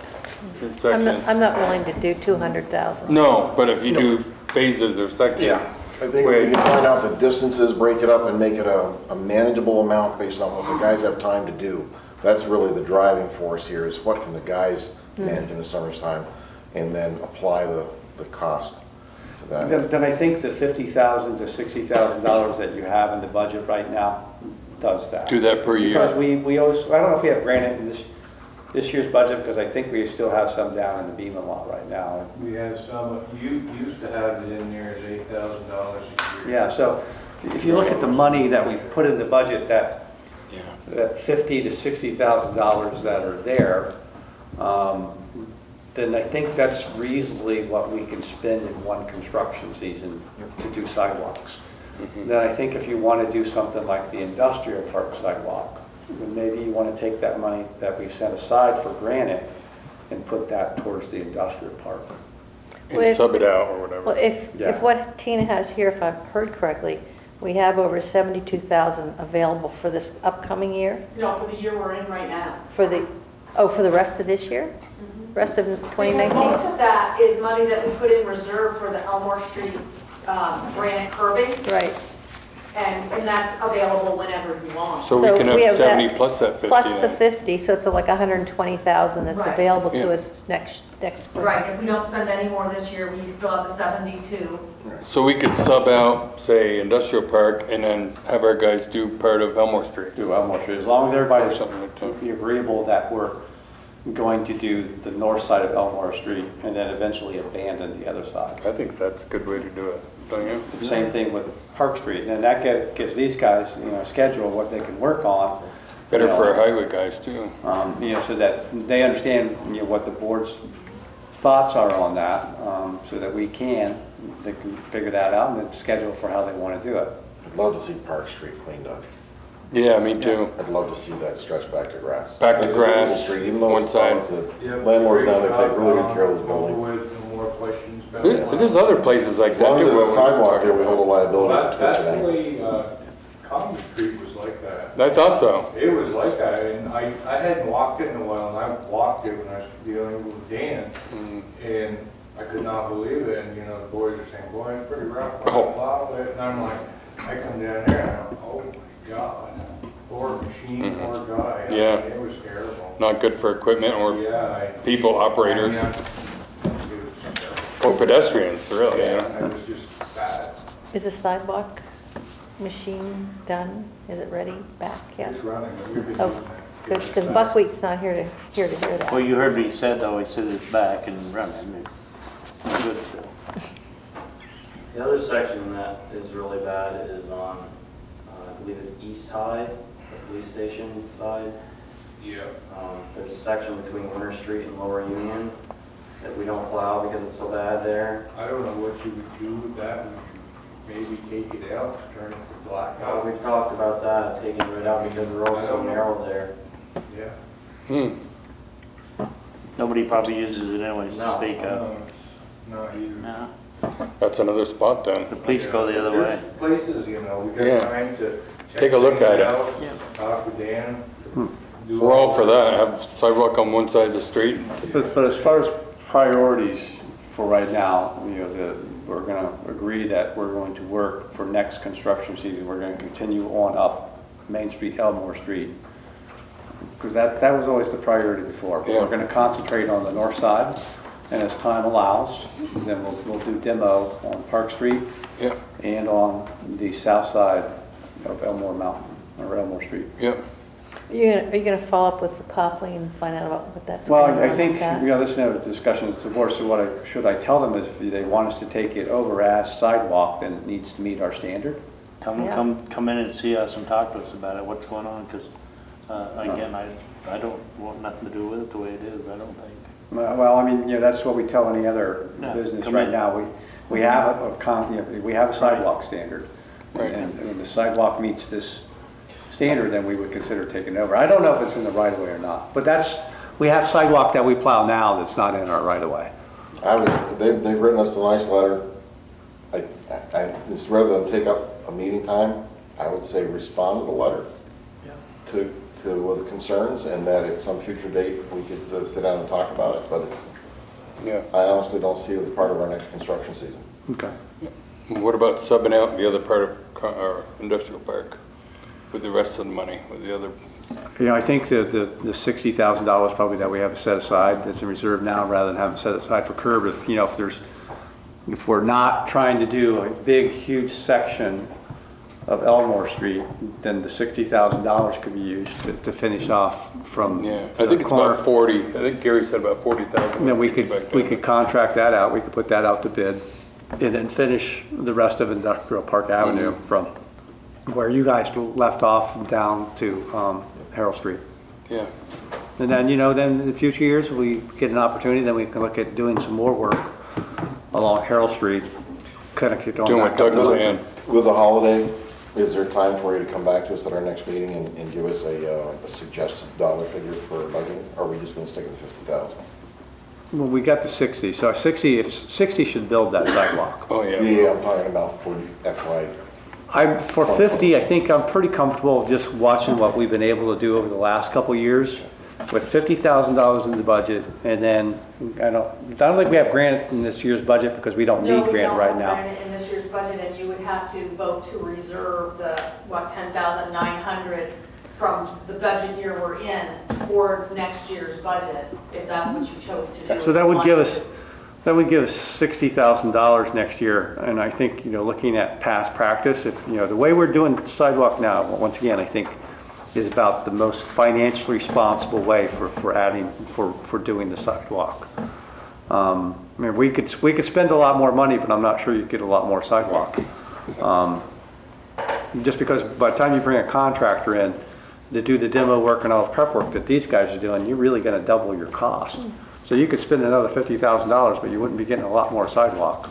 Right. But I'm pretty comfortable with that number because I think that's what we're capable of doing in any 1 year, Eric. Does that answer your question? Yep. I mean, and that just, last year I thought went real good with the sidewalk that we put in. It worked out well. And then. Yeah, and we did our own hot mix, and when, once we got it in there, we had a hot mix up to it, we did all that ourselves. Okay. So do you need a motion, or do you? No, I mean, that's in the budget. So, that's the way the budget is constructed right now. Yeah. And then later on, when we're ready we'll go out to bid for the sidewalk in the industrial park, and then we'll get something ready to go for that in the spring. But that really won't be, this is just a simple construction contract. Does that sound good to you guys? Yes. Judy? It does. Very good. Just Go ahead. One thing about the sidewalk. I don't know if this has been talked about in previous meetings, I haven't been here a whole lot. Why not? Come in here. Yeah, right. But the, you know, we keep growing the sidewalk, everybody knows Morrisville's growing, but we only have the one sidewalk machine. And we only have one guy to run it. And the burden for doing that plowing and maintaining, you know, that. The loop. It's getting. Another machine in man or something. Yeah, we really need to have another guy, that's what I think, and another machine. Well, we just took out a bunch of sidewalk out, so now it's less. You took out a couple hundred feet. Work with him, Brian, work with him. Well, we're up to like 14 miles now. That's a lot. And it's the one machine, and, you know, I'm glad Buckwheat's not here. Well, I'm here for him, He so. doesn't like the holder. And Neither there's do a lot I. of things said about the holder. Neither you know, do I, so. But, well, maybe you don't either, I don't really care. But Thank you. as an operator, you know, I ran it for 3 years, and Joe's run it for 2 years, and you can ask him, like, I don't think you're gonna find a machine that's better on the operator and better for the safety of the operator and the safety of the public, as far as visibility, maneuverability, staying out of traffic. Then the holder? Than the holder. And they are, I mean, I have some literature I can give you guys on. Well, you run it, so you know. So you actually, I got Michael Lett from Chadwick Barrel, who's giving me a price tomorrow, just to have a price on another one, just so. yeah. And I've talked to Doug, and my belief is that we need another holder. I know that's like a, whoa, big deal, okay? But I really believe that's the way we're going. We need another operator. And, you know, what happened this last time the thing went down, and that had nothing to do with the holder machine itself, it had everything to do with Chadwick Bayros and not doing the repairs in the time they were given. And that's the only issue that we've really come into contact with. And if you had another machine, you would have a backup for when one went down. We had no way of maintaining the sidewalk when that machine was out. We had another machine, that one broke down. That was the toolcat. You all know the horse and the toolcat. Yeah. So we had a plan, and that plan failed. So, and as these machines age, you can phase one out with the other one. I mean, there's no like future perspective in maintaining the sidewalk machine. So I have some literature for you guys on the holder machine itself and just some like points that, and I also did a review back in 2016 on it, so that's on the back page. And you ran it for 3 years? I ran it for 3 years. And there's a lot of talk about it, you know, people come in and they badmouth the thing, but. This guy here does. Thank you. Well, I'll tell you right now, I mean, just the service alone, I mean, we have to go way out of state. How much does it cost to truck that down there and back? We have our own trailer. So how much it costs to truck it down there and back? I don't know what it costs for the truck and trailer. Okay. How long does it take to drive down there and back?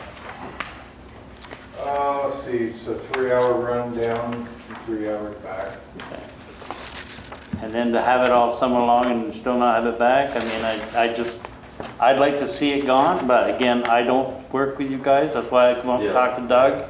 The toolcat's another issue, it's bigger, it doesn't fit like this thing does. Did you go down and look at the thing installed? I did. Too small in it? Too small. What I thought, It would be, but I just thought I'd ask. be tore apart in one What's side. the thing that's over to Fairfields? That's a trackless. That's too big. It's too big. Looked at that one too. Well, what's the one you drive and what's the holder called? The holder? The holder's like a trackless, so is it kind of Okay, so similar? trackless is a trackless. I just wondered if that one, why is that one too big? Is it too wide? It's just a bigger model. It's long, the sander's way on the back and it oscillates in the center. It just, by the time you get through someplace with the motor there and the sander, it's just. Hard to turn it. You've tried it? You've tried it? It's unmaneuverable, and if you was to try and move snow with it, forget it. Have you guys driven them before? Yeah, we rented the trackless when we had a storm back probably 3 years ago, and I was able to clear and open things, but you can't fit through everywhere. There's tight spots like in front of the Union Bank and a telephone pole and retaining walls and hydrants. Like there's only like the holders. The only thing that we found that fits through those. It's small enough. Yeah. So. No, the other day too, I heard an advertisement on the radio about Pete's got something over there. Couture's. Pete Couture has a trackless, but he's a smaller one that he owned himself. And I know he's got one, he was advertising on how quick it was on. He called me up and he had one, a used one set up in, oh, it was down country or something. It's like the one we had at Terex on tracks. Right. Just, no. Okay. ASV, it was an ASV. Why I'm just saying this is because I'd like to do business in town. Right. And I'd like to definitely do it a lot closer, you know, because of the service. The machine's not going to last because we're going to be in a worse battle. Well, the one we got, that holder isn't lasting. How long you had that holder? This will be the 6th year. It's like 5 years, August 180,000. the extended warranty. The tool cat lasted Alright, longer that's than another that. thing I addressed in that. People keep talking about $180,000. Okay, when we bought the machine, we bought it with a snow blower, a plow, a broom, a dump body, and a sander unit, and the machine itself. So if you've got another machine, you're looking at way less than that, because we don't need another blower. That's why I'm trying to find out with Michael that he's going to give me a price on just the machine, plow, and sander. Okay. From my standpoint, what I care about is the operator. And I care about the safety of the public and maintaining the route.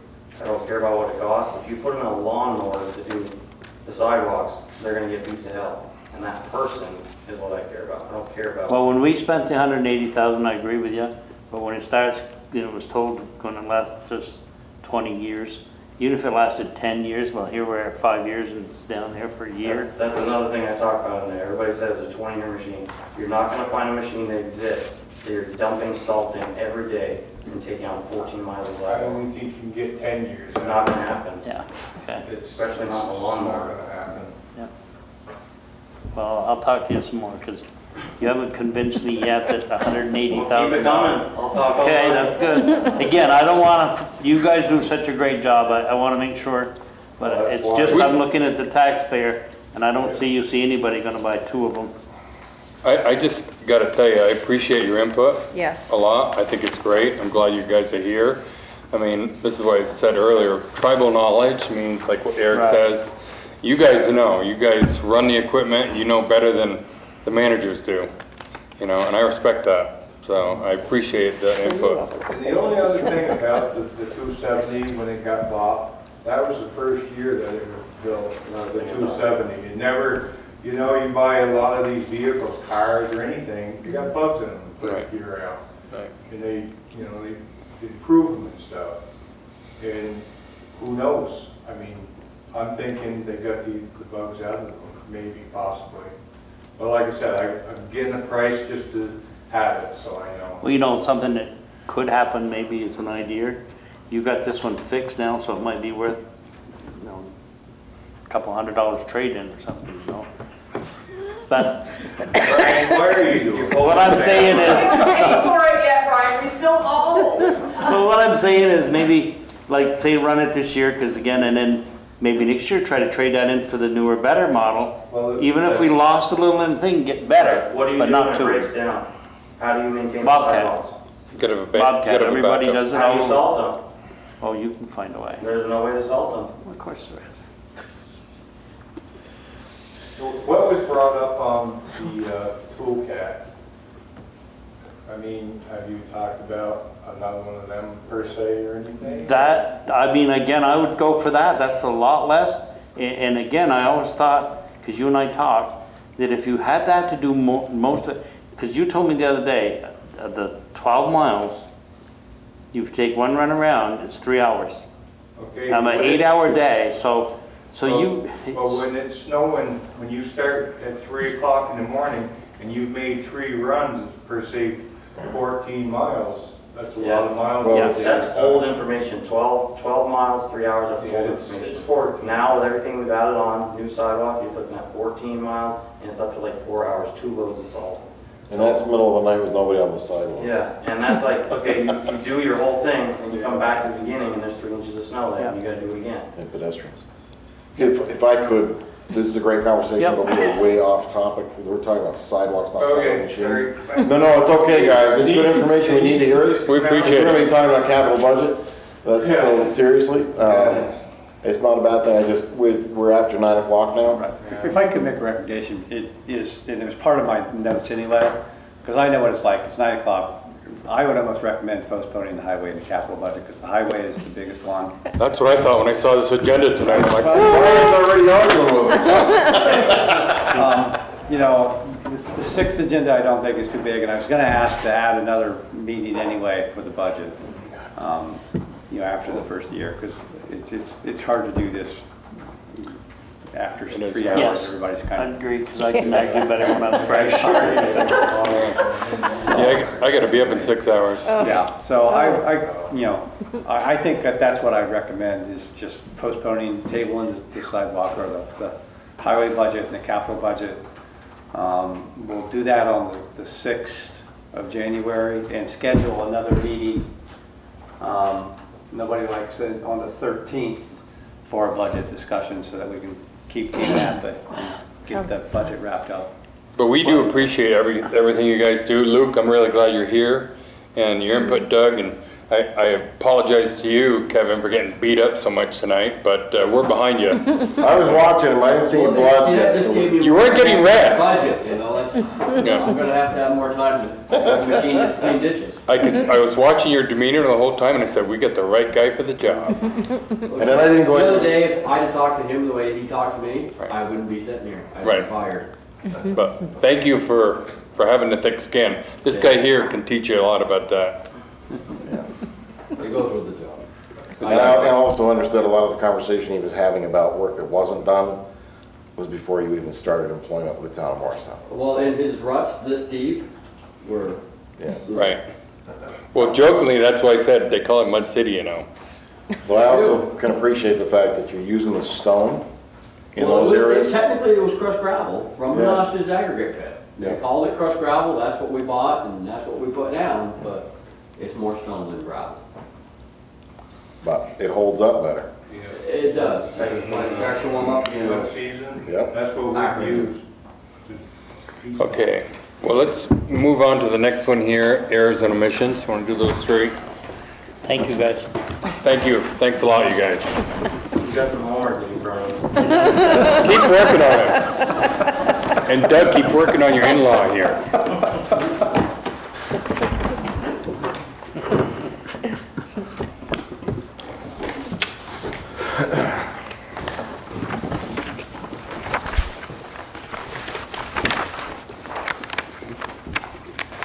Were these both about current use?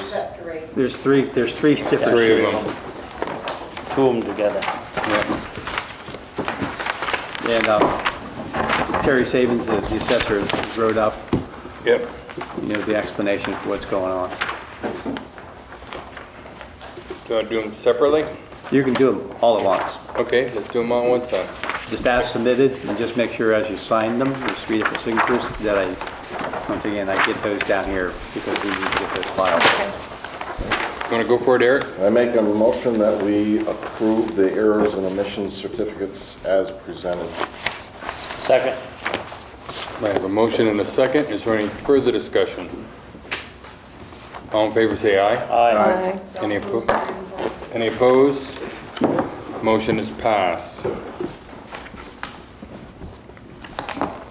Is there anything else we need to talk about tonight? Oh yeah, we could do that. Make a motion to approve the warrants. Second. All in favor say aye. Aye. Any opposed? So passed. Thanks, Tina. Denny left. He doesn't. He usually has the floor. It seems we're going to table these other budget items.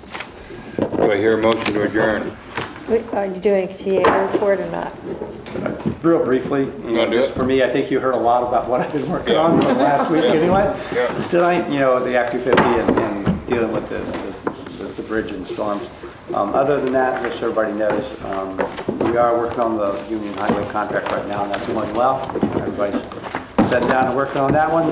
I was going to talk about the parking lot. We've already done that. We were going to talk about doing another budget meeting, but we've already done that. And then I'll be here the rest of this week, but then I'll be out until after the first of the year. Me too. So I'll be off. But you can always call me, so I'll be around from both No, parts. don't answer your phone. That'll be a time in there. I probably want to put the chief in charge. Do you need to do a motion to table the budget was on the agenda? probably should do. Yes. Make a motion to table the budget discussion until next meeting. Second. Second. All in favor, say aye. Aye. Any opposed? So pass. Make a motion to adjourn. One more quick, I also appreciate the staff's patience because a lot of the stuff that you hear tonight isn't necessarily directed at me or Kevin all the time. A lot of that comes into the clerk's office or to Erica or to the finance department, and they do a great job and are very, very patient. Yeah. Yes. I agree. Thank you. There is no need for name calling during open meeting tonight. I think Kevin's doing a great job. He's very knowledgeable in what he does. I don't think we have any worries going forward with leadership in our highway department, so. Yes. I heard it and didn't listen to it. So select board concerns, let's do those. I Judy. just had a question. Chief, when your officers come upon somebody who's in need, you're aware of the capstone? Oh, yeah. And you let them know? I wanted to ask EMS, if, you know, but they did the same thing. They came around and they put those flyers and everybody opened it up and all, we did ours. Okay.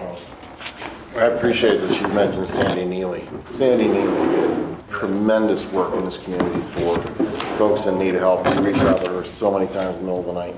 Incredible. She's missed. Hey, Brian, you have any? And no, I'm all set. Eric? I'm all set. And I just want to say sorry the meeting was so long tonight. We expect to be We blame it on you. I try. You're used to it. Dan does that on purpose. He makes these really short meetings when I'm gone, and when I'm here, I look at him like, what? Some things I cannot anticipate. Yeah. I wanted to ask one question. I think we were asked to get a dedication for the... Yes. Yes. Can we do that the first meeting? You have to know by when? I'd really like to have them all by the 4th of January, but I don't think that's gonna happen. Can we do it on the 6th? You guys can do it whenever you want. Right. You usually figure out who you want to do the Yeah. dedication for and then email it to me. Yep. We can have a little... And your select board report. That's from Bob? Bob does hers, yeah. Well, Chris is going to do it Chris again. did it last year. Chris isn't here. He's doing it. That's right, I make the motion that Chris does it. Okay. Make a motion to adjourn. Second. All in favor, say aye. Aye. Any opposed? So fast.